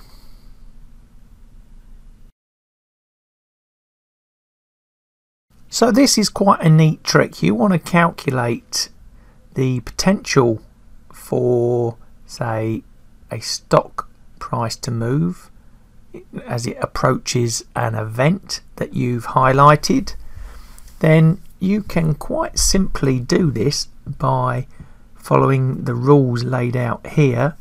It's the back of a cigarette packet type way. There are some mathematical ways of doing it, but this is really straightforward and simple. All you need to do is find the at the money straddle for the stock you're looking at, and the important bit here is to put the expiry of that as close to the event date, you know, whether it's earnings or product release, whatever, or as close as you can to that date, and then find out what the cost of that at the money straddle is.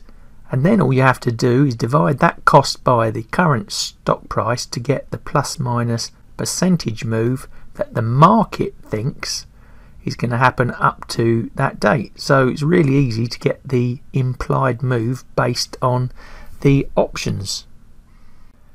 So we'll take a look at a hypothetical example and it'll make it all make total sense.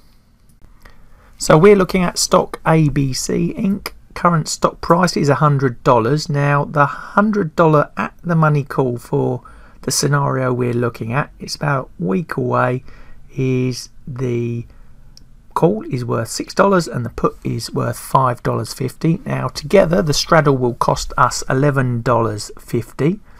So that means the implied move up to our expiry event date can mean that the price can move in a range to the upside of $111.50 and the downside of $89.50. Now if you want to work out what that is in percentage terms, you just take that price of $11.50 and divide it by the current stock price there, $100, and you get that plus minus 12% move. So a really nice straightforward way to calculate implied move of the underlying stock. An exercise to wrap things up on this section here: get familiar with calculating the implied price move. It is a useful tool, especially when you're considering trades. Find some stocks options you'd like to trade and go through the same process as we've just done with our hypothetical stock ABC Inc. And you're probably going to find this information from within your broker and play around, see what moves that can be possible and what do you notice from them. Does it mean that these ideas that you have got legs and that they've got the potential for big price movement?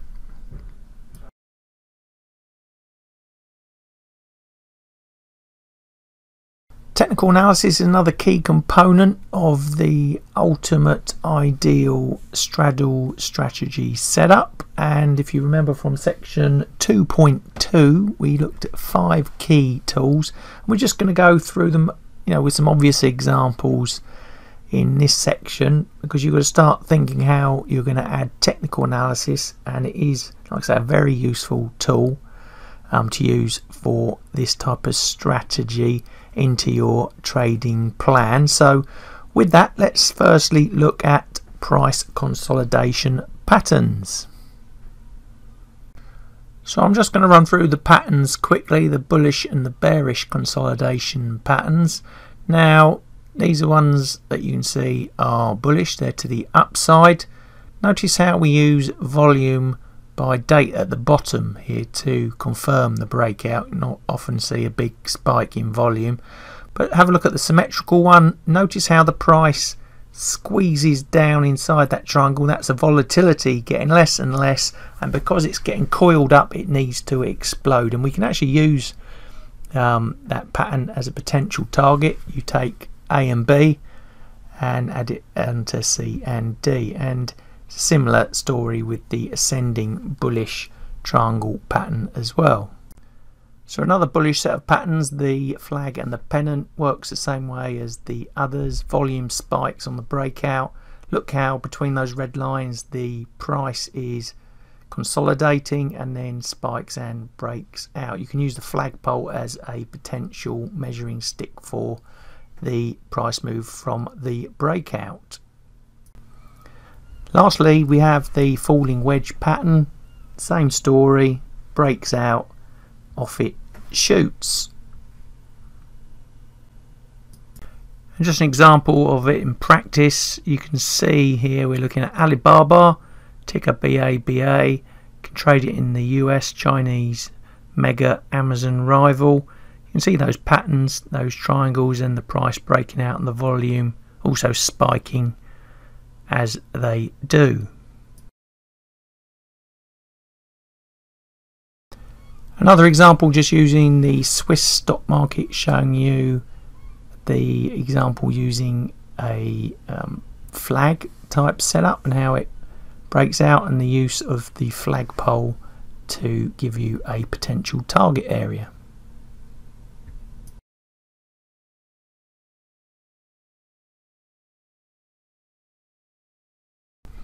Some bearish patterns, the descending triangle and the broadening, almost like a megaphone type setup. Again, look for the volume on the breakout. And then we have the rising wedge, trends down, and then that consolidation pattern in between the two red lines there, and then it shoots off downwards. So back to our Peloton example right from the very beginning in section 1 introduction. There's that big earnings drop around November time. Just look at that nice descending wedge pattern that was building up, ripe for an explosion downwards. Now, also got to mention that although I've been quite directional with these patterns, you know, bullish triangle patterns, bearish triangle patterns, doesn't necessarily mean they're going to explode in that direction. What we're looking for and what's important is that consolidation of volatility and the explosive breakout afterwards. So that's why I would put indicators, use other indicators together on top of the triangle patterns to ascertain the direction. Maybe something like an RSI, MACD, stochastic. Up to you how you want to build it. Like I say, all of these volatility type indicators are very good at spotting the general change in the levels of volatility, but they're not very good at calling the general direction. And like I say, for the purpose of this strategy, we really just want to be seeing that consolidation. Like we said, we don't really care about the direction. We want to see that volatility getting squeezed for the potential of the big blowout.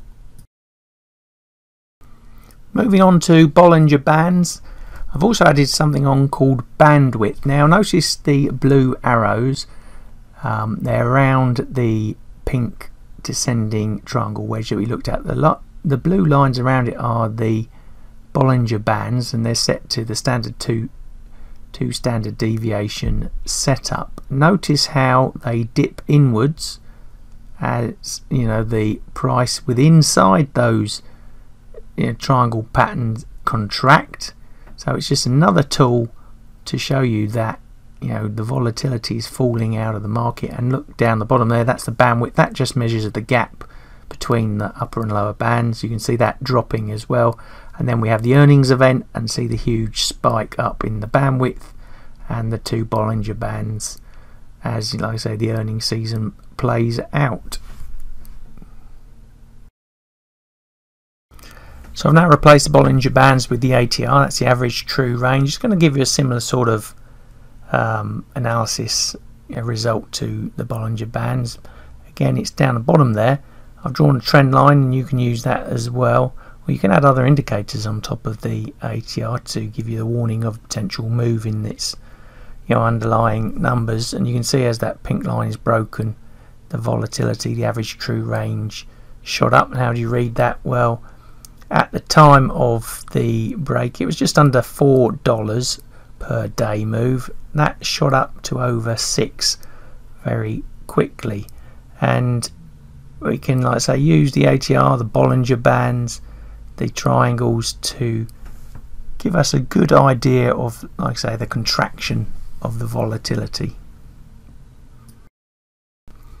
Volume at price is a great little tool for finding where the price could potentially go to. Now I've switched here to Amazon. We were looking at Peloton previously, and on the right hand side is the volume at price. Remember, it's now looking at price, not the day, which is the traditional, well, the time period, which is a traditional setup for volume.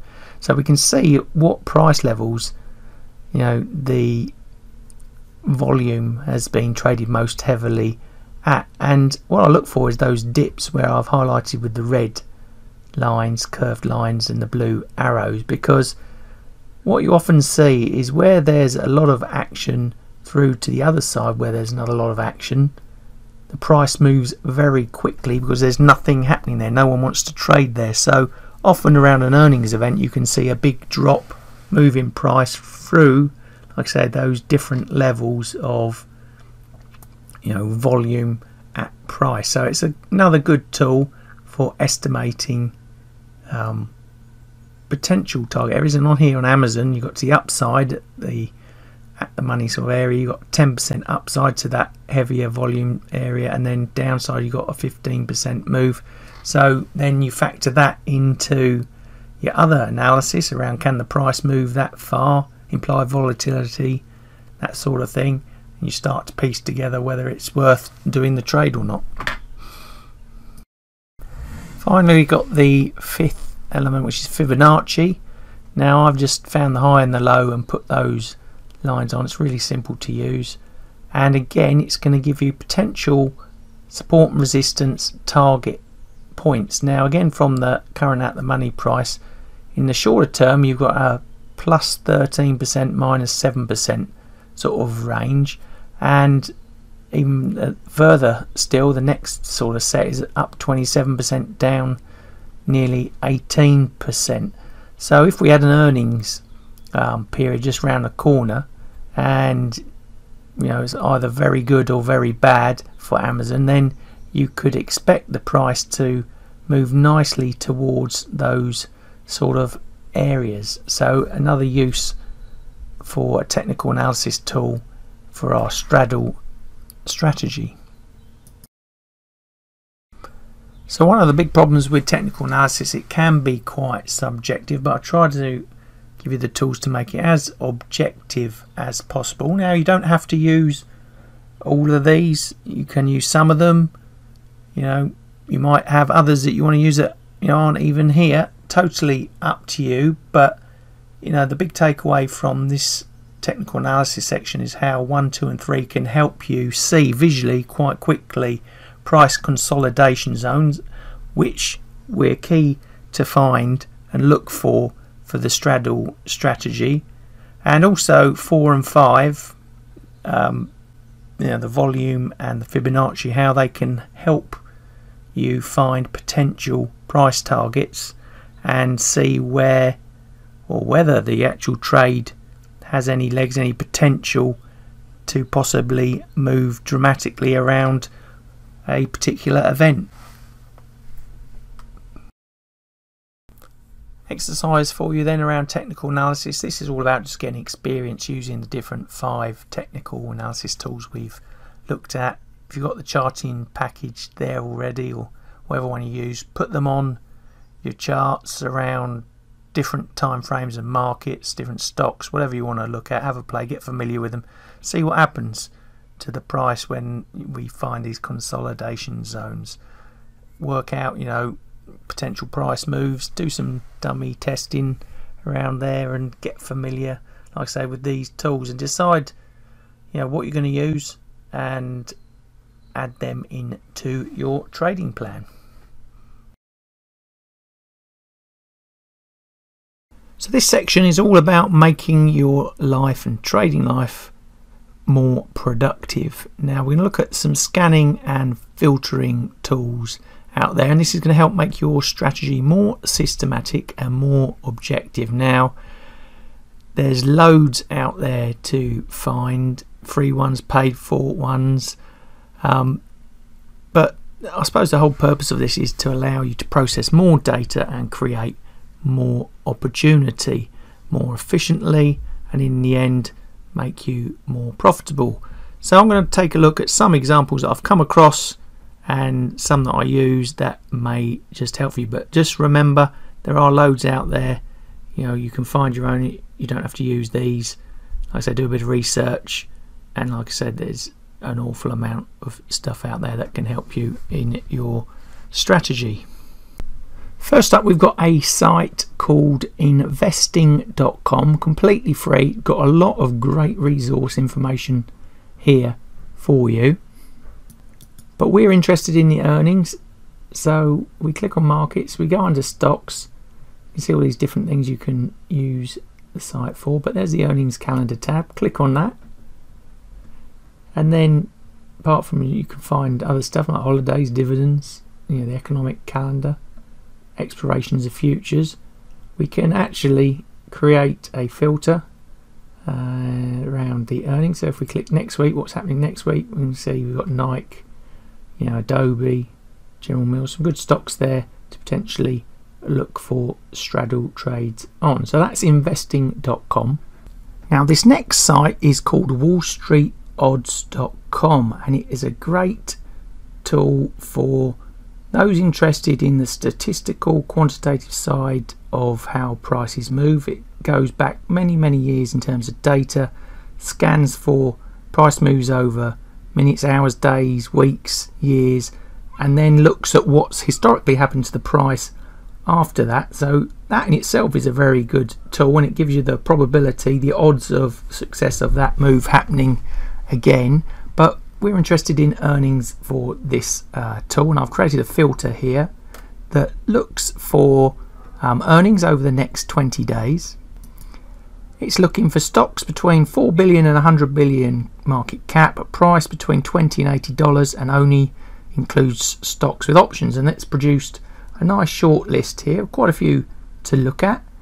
And let's have a look at this one. You click on it, Chewy brings up this page. You can see a lot of data about price movement history. It's got some sentiment stuff in there as well, odds of price movement, seasonality, social sentiment. But here we've got earnings, and look at that, it tells you, there's a video on how to use the tab, but it actually shows you the price moves after the earnings announcements, day after, week after, was it good, bad, event. And you can use this information along with what we've learned on the rest of the course to see whether this trade is actually worth doing on Chewy. Does it actually move after earnings season? This is a sort of data that can really seriously help your trading. So that's wallstreetodds.com. Now barchart.com is one I personally use, and it's really good for creating filters and analysing data. It's good for stocks, options, futures, currencies. It's got a lot of data in there, and a lot of it is downloadable. You can API into it as well to create an even more systematic process if you're good at the programming side. Now just here I've set up my own stock filter around the rules of the straddle trade. So I've got some mid to large range stocks. I'm looking at a period sort of over the next 20 days. I'm looking for stocks between $25 and $75, volume greater than 500,000 on average.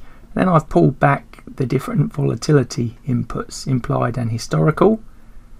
You check the results, and that's pulled us back 13 trades, or possible trades.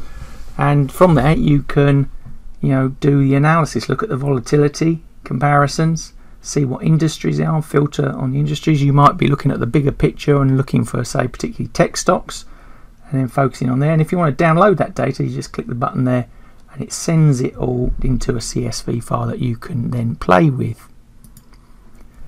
Now, under the options tab, we've got a few things we can use here. We've got information around implied volatility, active options, unusual activity, highest implied vol, change in volatility, and again you can set up your own filters around here. But they've also got, you know, optionable stocks with upcoming earnings. Click on there and you can again change the period, so you can say the next 21 days and it's going to give you a complete list. Ours was more filtered, but you know, I think this is available on the free version. Again, this is paid for or free, and I think this one's available on the free. But like I say, another very useful quick fire tool. And another great feature is if you really want to go straight to the kill and use someone else's analysis for straddle opportunities, again on the options tab, click on there. They actually do have suggestions and ideas around different types of options strategy. We're talking about the long straddle, so we click on there and it's going to bring us up a list, 38 possible potential trades. It gives you an idea of what the strategy is about there. There's a webinar you can watch to understand a bit more about it, but also gives you the probability of success of these trade ideas.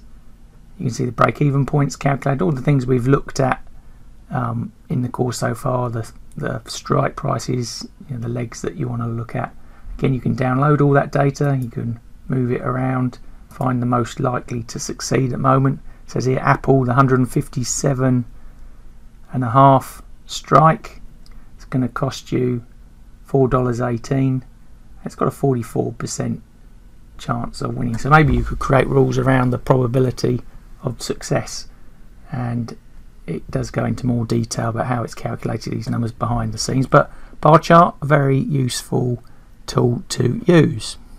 Now, your broker probably gives you a lot of tools to play with as well. Now, my broker's First Trade, and they've got something called Options Play where you can construct your own strategies. It's pretty straightforward, and also very good for beginners as well in options trading world. You can select your type of strategy, and we want the straddle strategy, and we can filter different, you know, expiry dates, strike prices, you know, and we come out with a premium, and you can see here is the outcome of our straddle. When it's got a scoring strategy, so red 51 would be low and poor, you're looking for the green scores, and it tells us the cost of the trade and why we want to trade it. We can just click on there, tells us the data behind it, 44 days to expiry. Like I said, you can change all of that lot. We can also filter the price range, that, you know, the expected probability of the price moving, and if we think it's actually going to be quite a wide move, see how that changes the performance of the strategy straddle trade here. So if you're confident there's a price move, then yeah, maybe this now is one for you to play. And you've got other variables you can put in there, how much you want to invest on the trade. It tells you about the trade there,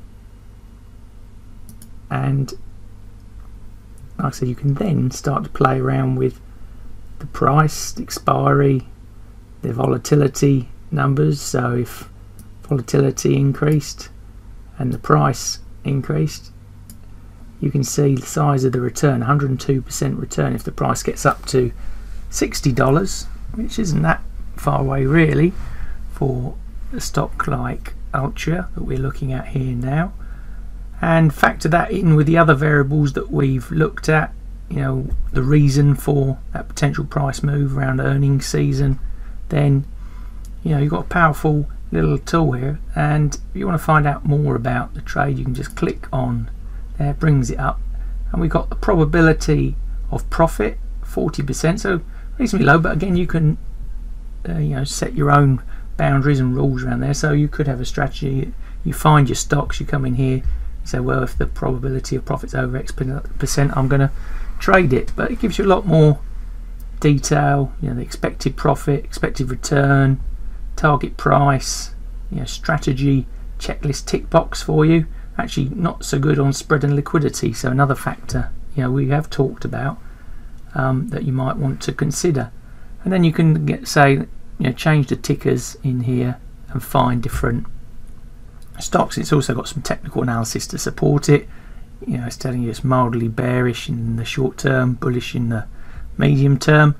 So like I say, most brokers should offer you this sort of support and tools to help you in options trading generally, and for our purposes the straddle strategy. Now lastly, let's not forget technical analysis. Today's software, you can do a real load of automation on the packages that you have. Now I'm using TradingView here, but other ones like Bloomberg, CQG, eSignal, there's a lot of optionality you can add on to help scan for stuff. In TradingView, for example, you can even create your own strategies, and they even have their own coding language, and you can also access into the data, pull it back and do your own analysis if you're good at programming. But we're just looking at something really simple here for those that aren't as computer program minded as others. And here I'm looking at Amazon, and I've just applied something called a weekly auto fib extension on it, so I don't even have to draw the Fibonacci's.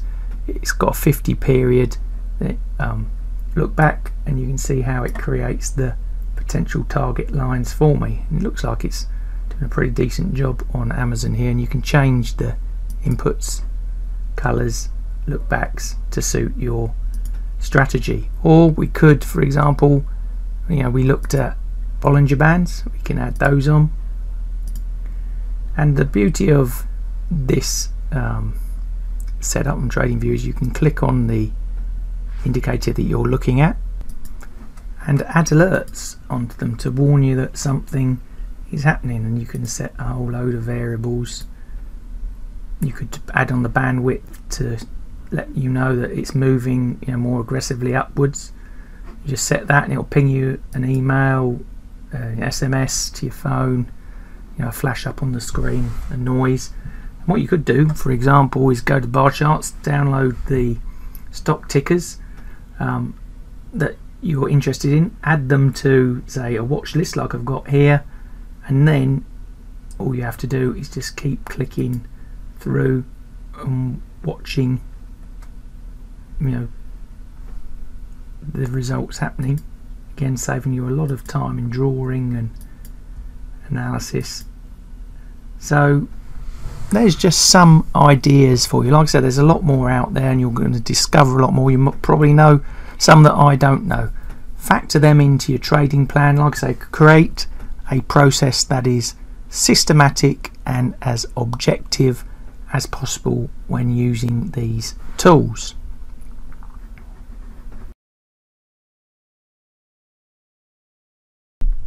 We're now going to look at how to manage the straddle options trade, and that's going to bring us nicely round to the last element of the ideal formula for the straddle strategy trade that we looked at much earlier on in the course. That fifth element that's missing is timing, and 3 parts of timing need to be addressed: timing of getting into the trade, timing around the expiry of the options, and timing of exiting the trade.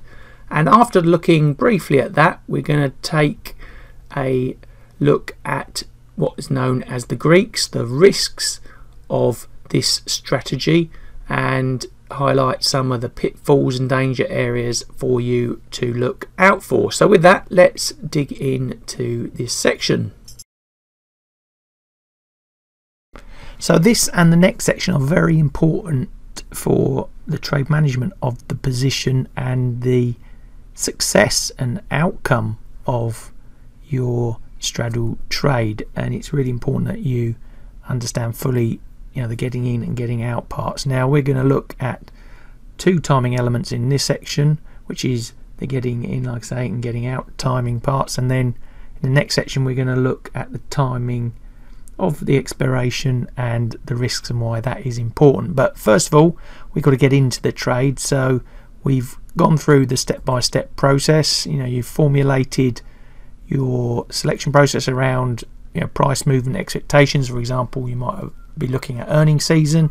You've gone through all those variables that we touched on in the the ideal trade scenario: price, range, volume, implied and historical volatility, technical analysis to maybe refine and create a short list of trades, or maybe just either rule in or out one that you were potentially looking at trading, and basically done all the due diligence, and you're now ready to execute. So what do? And this is important to take in: you buy and at the money with the same expiry put and call position. Now the important bit here, and we will explain this more in 3.4.2, the Greek section, why we actually do it, but we want the actual options expiry position to be at least 2 to 3 months away. Now that might seem a long time, but there is a very, very good reason for it. Getting into the trade is probably the easy bit. Managing it to the finish line, getting out of it's probably the harder part of it.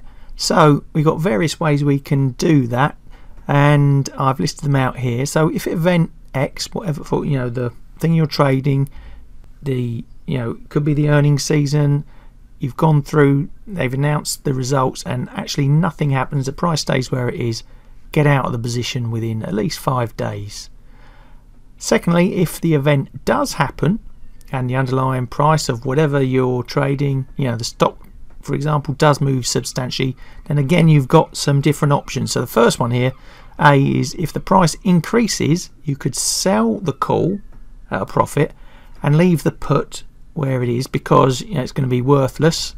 And potentially when you see these big price moves, and it's worth maybe back testing this if you can, the price does often fall back quite heavily. So as it does, the value of the put will regain some momentum. So you can either leave it on to turn to profit, or you can use it as a risk mitigator and lessen the loss on the position that you would have possibly had. So we've also got the vice versa situation here. So if the price of X does decrease dramatically, then we can sell the put and leave the call, and we would do the opposite to A. And then thirdly, if it's in your strategy and your rules to get out completely on a significant move, you might want to free up capital, for example, then do so as soon as possible. You might be targeting Fibonacci lines using technical analysis as your rule. Now a little tip there, I don't like fixed targets so much trading manually, as they very rarely play out. For example, you might say, oh, I want a 10% move. You sit there and it gets to 7%, and then all of a sudden the market moves back and you're only in 2% profit, and you're really scratching your head what you should have done there. So what I do if I'm doing manually is I set a percentage of the profit, initial profit target. It could be like 66%, 2/3, and then if it's hit that sort of zone, and I'm factoring in time as well of holding the trade, then I'm probably going to exit at a slightly reduced profit, but at least it's a profit. Now this last bit is so important. You've got to do this. Do not hold that straddle position into the last month, because time decay, theta, which we will see in the next section, is very, very costly to you, during that last month of the option's life, and we will find out why that is in a moment. So the rule is close the position when it gets there. Do not do anything else. So like it says there, that brings us nicely on to explaining that in a bit more detail, along with some of the other risks involved with holding this type of position. So we've covered off the timing part of getting in and out of the straddle trade, but what about the timing of the options expiration? I've been mentioning that a lot, along with the associated Greek risks of the straddle position. But before we get into that, we need a brief lesson on what the Greeks actually are. Now, you've already come across one of them in section 2.1, that is delta, but there's 3 other key ones we really need to know about: gamma, vega and theta. There are others, but they're beyond this course, ones like rho, Vanna and Volga. Don't be intimidated by them, they are easier to understand than you may think. Now, the Greeks are a set of tools to calculate and measure the different component parts, i.e. the risks of the options trade or portfolio of option trades you have on, and they really do aid decision making, help you massively in the risk management side, and as well coming up with new strategy design ideas. Because options are so flexible, you can create point of views around almost any direction going. So let's dig into a bit more on the key four Greeks we need to look at. First, delta. Like I said, we've seen that already. It's just how much an options price can be expected to move for every $1 change in the price of the underlying. So a delta of 0.75 means that the options price will theoretically move 0.75 for every $1 change in the underlying. Now, the higher the delta, the bigger the price change, and once you get to 1 delta, then you're basically trading the underlying. So gamma measures the rate of change in an options delta over time. So gamma is the rate of change in an options delta per $1 change in the price of the underlying stock. So for example, if the delta moves from 0.75 to 0.85, becomes more in the money, then the change is 0.1, and that is the options gamma. Now vega, that's what this strategy is all about. Think of vega as volatility, and it measures the rate of change in an options price per 1% change in the implied volatility of the underlying stock. So a fall in vega can cause both calls and puts to lose value, and an increase in vega can make them gain value. Finally, theta. Now think of options positions. If you buy them, they're going to cost you to hold them, and they're going to cost you even more as you get closer to expiry. The costs do pick up. You know, options are a wasting asset, like I say, if you buy them. Important to remember, and that's why it's very important for the straddle position. And you know, this theta is going to tell us exactly how much the price of the option should decrease each day as the option nears expiration if all the other factors remain the same. And it's also known, theta, as time decay. So that's why we give the straddle 2 to 3 months of time to live, because if we put on a 2-week option straddle, you know, expiry, it would be massively costly and detrimental to the position. So we must keep it, you know, that expiry, you know, for a significant period of time. And remember that rule, don't let it go into that last month, because the costs, you know, exponentially pick up during that period. So now let's look how our options straddle position changes over time, because that's the important part of this subject, you know, section, timing. And I've created a hypothetical example. We've got an underlying stock, say at $150. The days to expiration are 60. Implied volatility is at 30%, and the at the money straddles at 150. Now, our idea from, you know, our research is that we've got an earnings event happening in about 2 weeks. So we've given the position, you know, long enough expiry, and we need to see visually how those Greeks going to change. And I'm going to look at 60 days to expiry, 30 days, and then 1 day to expiry. And using the payoff type profile charts makes it a lot more visual, and you can start to understand how the Greeks change over time. So let's start with delta. We're going to move from left to right on those charts you can see there.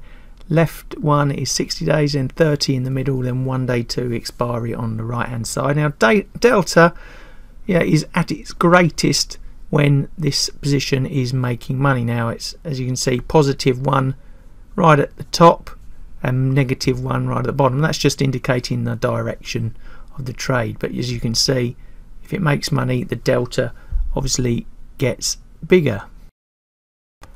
And gamma, same thing, 60 days, 30 days, 1 day left to right. The takeaway here is notice how it's at its greatest around the strike price, and that's sort of illustrating, you know, where the fastest rate of trade change of this position is around at the money. Now Vega is what this strategy is all about, i.e. volatility. Notice how, you know, it's highest again around the strike, and that's because the price hasn't moved yet. But notice also from the, you know, y-axis on those charts, the change in the values as the, you know, expiry lessens down to the 1 day. We have, you know, good Vega, you know, 60 days out around the strike, nearly 0.5. By the time we get to expiry, it's down to 0.06.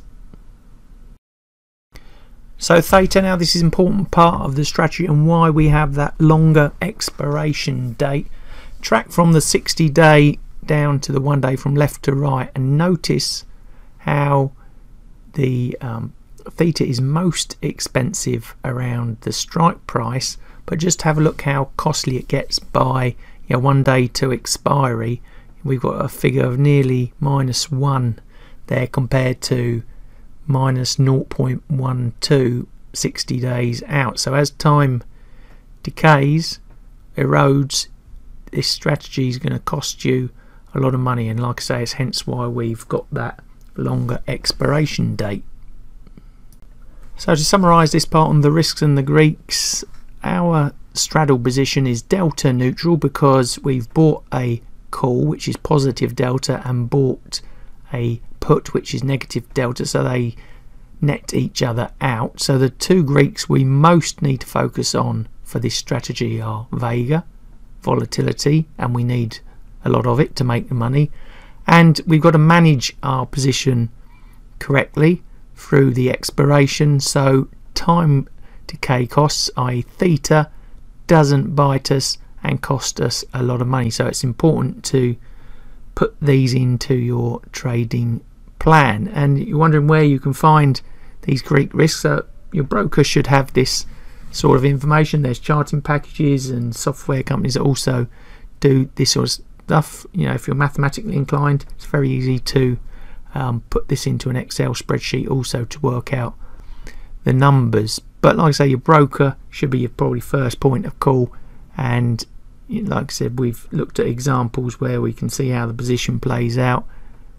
Have a look into your platform and play around with a few examples and see, you know, how the different risk types affect your position. So a very quick one on trading other markets. What do I mean by trading other markets? Well, we focused a lot of the time on stocks, but the straddle strategy works just as well on commodities, futures, FX, cryptocurrencies, you know, the lot. And I want to emphasize it's pretty much the same process that we've gone through, the same rules, the same techniques, the same tools. And, you know, have a look at those markets and see whether the straddle strategy works there. There's a lot of event driven stuff that can work in those areas. Now, your normal stockbroker probably is not going to have those type of assets available to you, so probably going to have to search around for a different broker, probably one that specializes in forex or futures. Probably be your best bet. But like I say, I want to emphasize that the straddle strategy works beautifully well across all sorts of markets, and the process that I've highlighted here can be easily applied across those other markets with, you know, just minor tweaks, and you'll see that it works very well there as well. So this section is about putting everything we've learnt together and, you know, actually getting to move towards putting straddle trades on for real. Now, we've covered a lot of the basic process, and you've now probably started to formulate a reason to trade the straddle. you know how to carry out and formulate the due diligence process behind that, and you then enter the trade according to the rules, and then you formulated an exit plan. But we also need to build a test plan into this as well. Now, if you're good at the programming coding, you can download data sets, then you can back test this sort of data to show that you've got a statistical edge.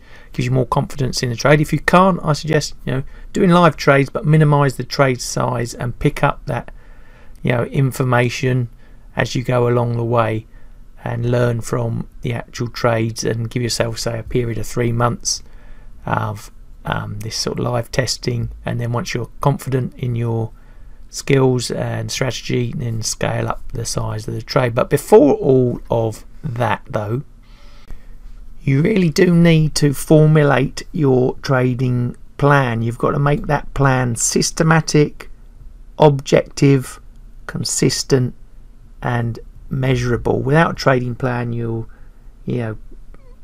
really just trading with your fingers crossed and hoping that you're going to win. We need a executable, well-defined plan for this type of trading. Options can be nasty, can get messy, so we want to take that out by having, like I say, that systematic, consistent process that we follow, and that also gives us the chance to measure what we're doing a lot more easy. If we're consistent in the trades we put on, whether winning or losing, we can see the strengths and weaknesses and where we're making mistakes and how we can remedy that and improve our strategy. So what could a basic trading plan look like? Well, this is totally hypothetical and I've made it up off the top of my head, but hopefully it will give you some sort of idea. We're going to start the trading plan with a mental model, and that's the idea behind our strategy. And in this example, we're going to be trading US stock earnings announcements using the straddle strategy. I'm going to run a filter on bar chart to produce a short list of possible trades that could arise over the next 20 days. I'm going to transfer that shortlist to TradingView to check out whether there's the technical analysis happening there. Remember, we're looking for consolidation patterns, and then I'm going to also look at Wall Street odds to see how historically my shortlisted trades have moved over time. Once I'm happy with that initial process, I've done my due diligence, which is essentially parts 1 and 2 of the basic process that we've looked at. I'm going to execute the trade. And the trade execution details, well, through my analysis, my back testing, I've discovered that the best time to put on the trade is 7 working days before the earnings announcement. And on that date, I'm going to put on an at the money put and call position with the same expiry, with at least a 2-month expiration date. Now, how am I going to get out the trade? Well, the trade exit details, if it's a positive movement, I'm going to look to take at least 66% of my initial target within the first 2 days after the event, and if the profit is less than this, I'm going to close the profitable options leg and leave the non-profitable one to run to see if I can reduce or minimize the risk on that leg of the trade. And if the event does not happen at all, it stays static, the price, I'm going to exit within 5 days of the event, the whole position, and I'm definitely not going to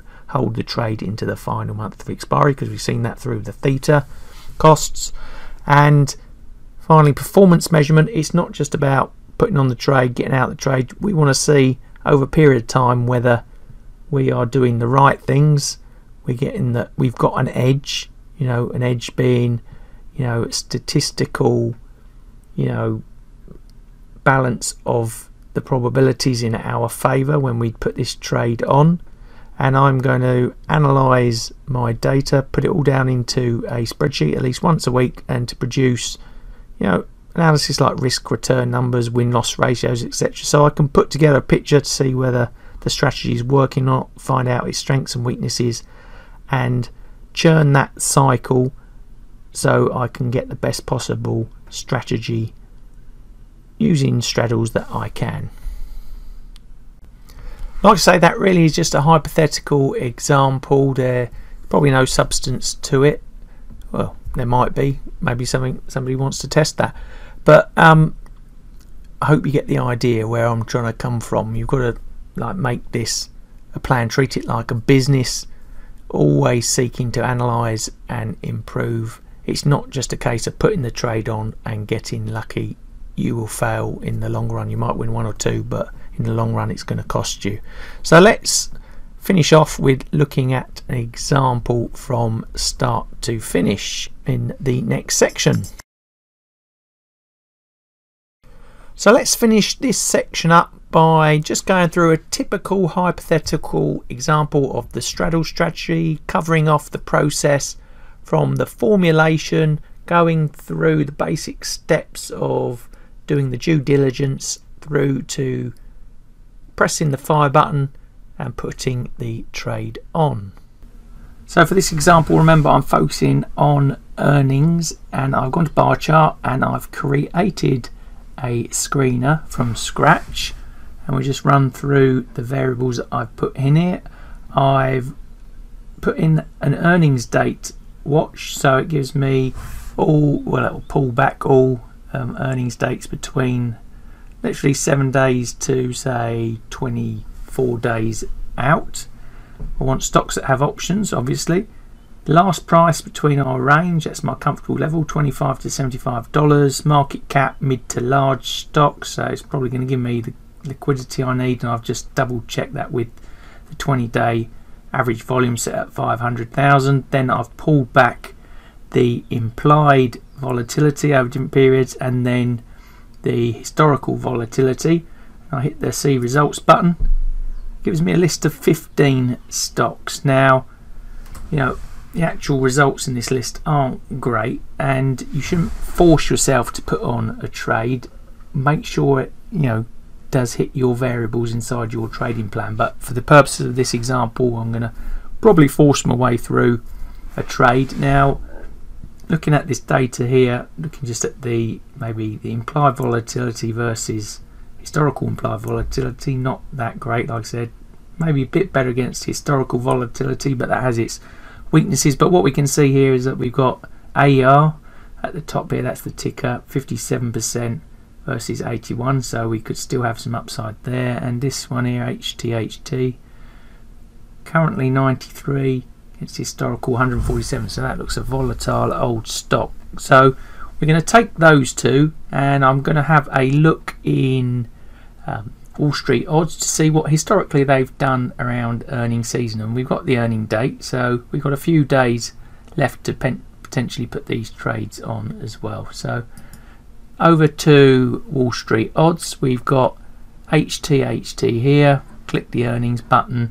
Historically, we've got 1 day moves minus 10%, minus 7%, plus 8%, plus nearly 10% again, and over the following week. So not too bad, pretty reasonable. And then if we check our AER, we type that into the system. There it is, AirCap Holdings NV. Click on that again to the earnings tab. What have we got? Last few have been reasonably quiet, but you know, we've got plus 8%, plus 8%, minus 8, nearly 9%, and then the week after plus 6, plus nearly 7, plus 6, plus 10, plus 21. So yeah, minus 6 last time out. So it's not too bad. So with that, I'm going to take those two stocks over to the charts to see what's going on there. So I've actually created a shortlist. You can see the two tickers there, AER and HTHT. And in front of us we have AER, AirCap Holdings, and actually looks pretty decent on the chart. We've got the consolidation in the price. We've got the volume at price as well. Then we can see that big scoop. So we've got some good downside potential there. We've got the auto Fibonacci's on as well. So we've got two potential sort of downsides of 38% nearly and 17%, upsides of nearly 7 and just over 17%. So looking pretty decent for AirCap.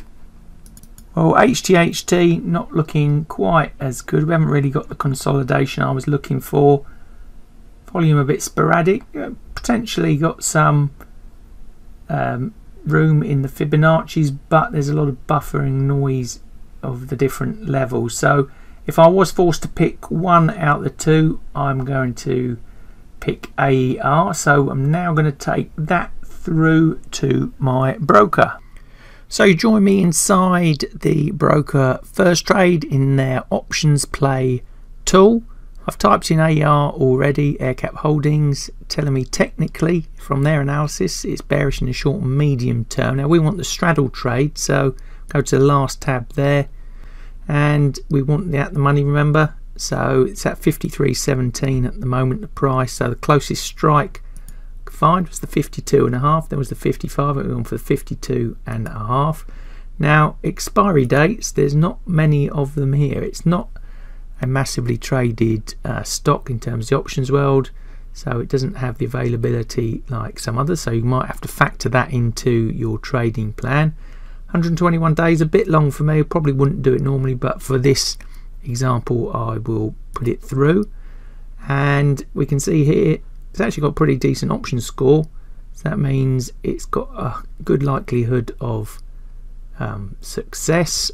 And it's going to cost me $2,800 this trade to put on. So why has it come up with that number? Well, go to here, I've actually put in that I want to invest $10,000 on the trade itself, and we go here for the trading range simulator, the probability of price outcomes. Now I've gone for a wide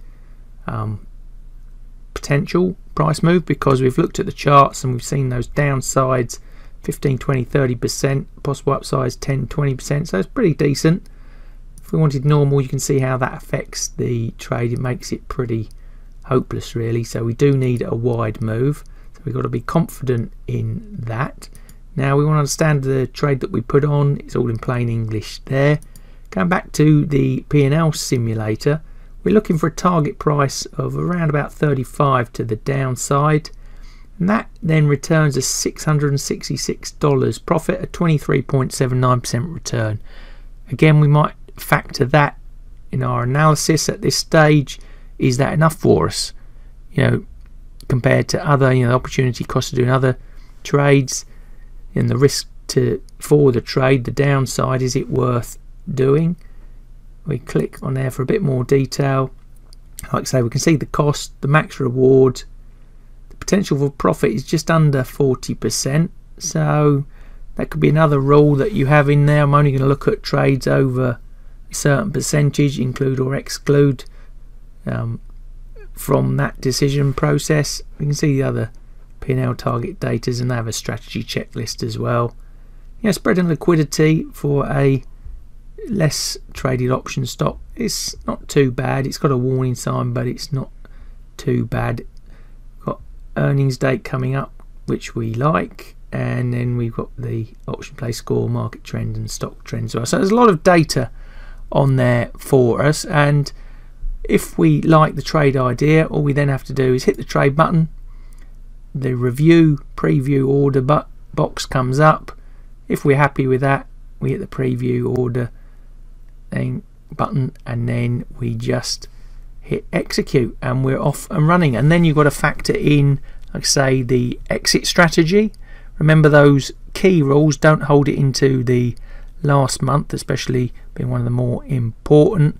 And then after you're out the trade, it's not over. You've got to analyze the results, statistically, see where your strengths, weaknesses are, come up with the risk return numbers, win-loss ratios, that sort of analysis. Put that back into the trading plan, spin it around, and like I say, always constantly try to improve and learn from your trading and make the strongest possible strategy that you can do. Good successful trading is not just about taking a course, it is a journey, and because of that you need longer term support and content resource available to you to progress you through that journey, hopefully to a successful finishing line. Now at TheStopHunter, I've put together all of that sort of stuff on our website, TheStopHunter.co.uk. So in this section we're just going to have a quick look at the website to see what is available to you. So welcome to the TheStopHunter website, and the first thing you'll notice is that we do cover off a lot of markets, stocks, and that's US, global, cryptocurrencies, all sorts of markets there, NFTs as well, forex, commodities and stock market indices. So we cover a pretty broad spectrum for you there. Now scrolling down the home page you'll notice 8 blocks, and they are the areas that we really cover in some depth. Now over on the right hand side we have fintech and consultancy services, so we go out to professional traders, institutions, schools, universities, and come up with trading, financial markets solutions, teaching programs for them there. So you can click on those blocks if you would like to find out more. Now we have our e-learning offering, and if you clicked on there it would take you through to the other courses that we provide at the TheStopHunter.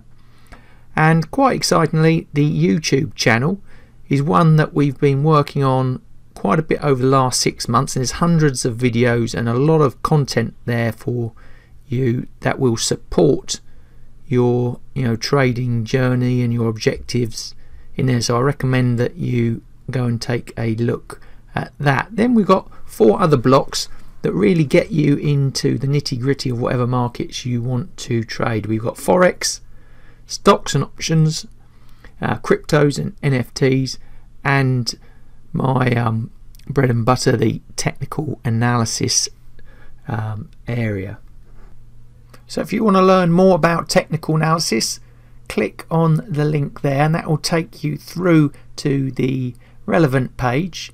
Once there's a lot to explore, and if we scroll down the page we can find out what's available to you. Simple questions and answers, why learn technical analysis, and those resources that I was talking to you about. There's free courses on YouTube, there's links to our e-learning, specifically the technical analysis courses, and how to access the YouTube channel. And more specifically, I get this asked quite a lot, what charting package should you use? So done a bit of an overview there of the reasons and ideas for selecting a charting package, and down the bottom there the charting package that I use in the courses in YouTube and in my own trading view, with links through to find out more on that platform. So if you want to learn more about the forex market and what resources we got for you there, then hit that blue block on the home page and then scroll down within that page and you'll find videos on reasons to trade forex, forex trading explained, a trade training course coming soon onto the YouTube channel, links again to the YouTube channel, a video on how to find a good forex broker, top 10 tips, and then the brokers that we recommend to you to be trading forex. Now we've got Trade Nation that are CFD spread better. We've got forex.com if you're a US citizen wanting to trade the forex markets. Then we've got City Index and Forex Fox that are also CFDs and spread bet providers. So hit that yellowy gold block on the home page and it'll take you to the cryptos and NFT section. Now I'm hoping we've got you covered here. We've got loads of stuff on courses, Traders Club, which we'll talk about in a minute, upcoming content, and then the exchanges that I recommend and use myself. You can see you click on those and it will take you through to them if you want to discover more about those. And trading bots, I'm heavily into the trading bots world. I'm going to produce some courses on that as well soon. But if you haven't got the programming skills and you want to get straight into automating your trading, then here's 5 possible recommendations for you to explore. Again, click on the blocks and it will take you through to them. And then to finish off, also got some stuff on securing your cryptocurrencies, hard wallets, and we recommend the use of Trezor in here, and there's some offers down there for you to follow as well. So hopefully we got you pretty well sorted on the crypto NFT space. Then hitting the light green block on the home page is going to take you through to stocks and options. And again, you know, we've got a lot of course and extra free content here, how to learn to trade options, stock markets, you know, the ins and outs of how they work, Traders Club again, and the stocks that we cover. You know, there's a pretty good selection of countries there through the brokers that we use: US, UK, European stocks, Swedish, Norwegian, Finnish, Swiss, Canadian, South African. Like I said, plenty to choose from wherever you are in the world. And if you want to trade US markets directly, stocks and options, then we use First Trade, and they have international accounts which can allow you to trade those markets from other places around the world. Then we've got a couple of spread bet CFD providers that give you access into other markets around the world: Trade Nation and City Index, South African stocks, US, Scandinavian, Swiss, Canadian, those ones I mentioned before. Now, if you want to find out more about them, click those visit links. They're all ones that I personally use and recommend.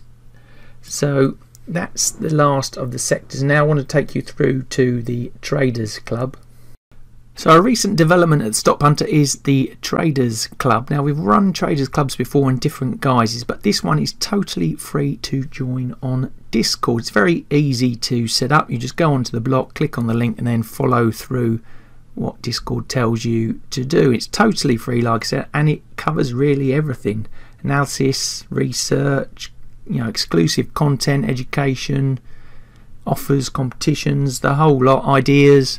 And you know, I put some webinars and videos in there as well for you to follow. And I suppose one of the big plus points is it's a community, and there's like-minded traders, you know, all talking to one another. Share your thoughts, opinions, fears, you know, ideas, you know, all of that lot in this club.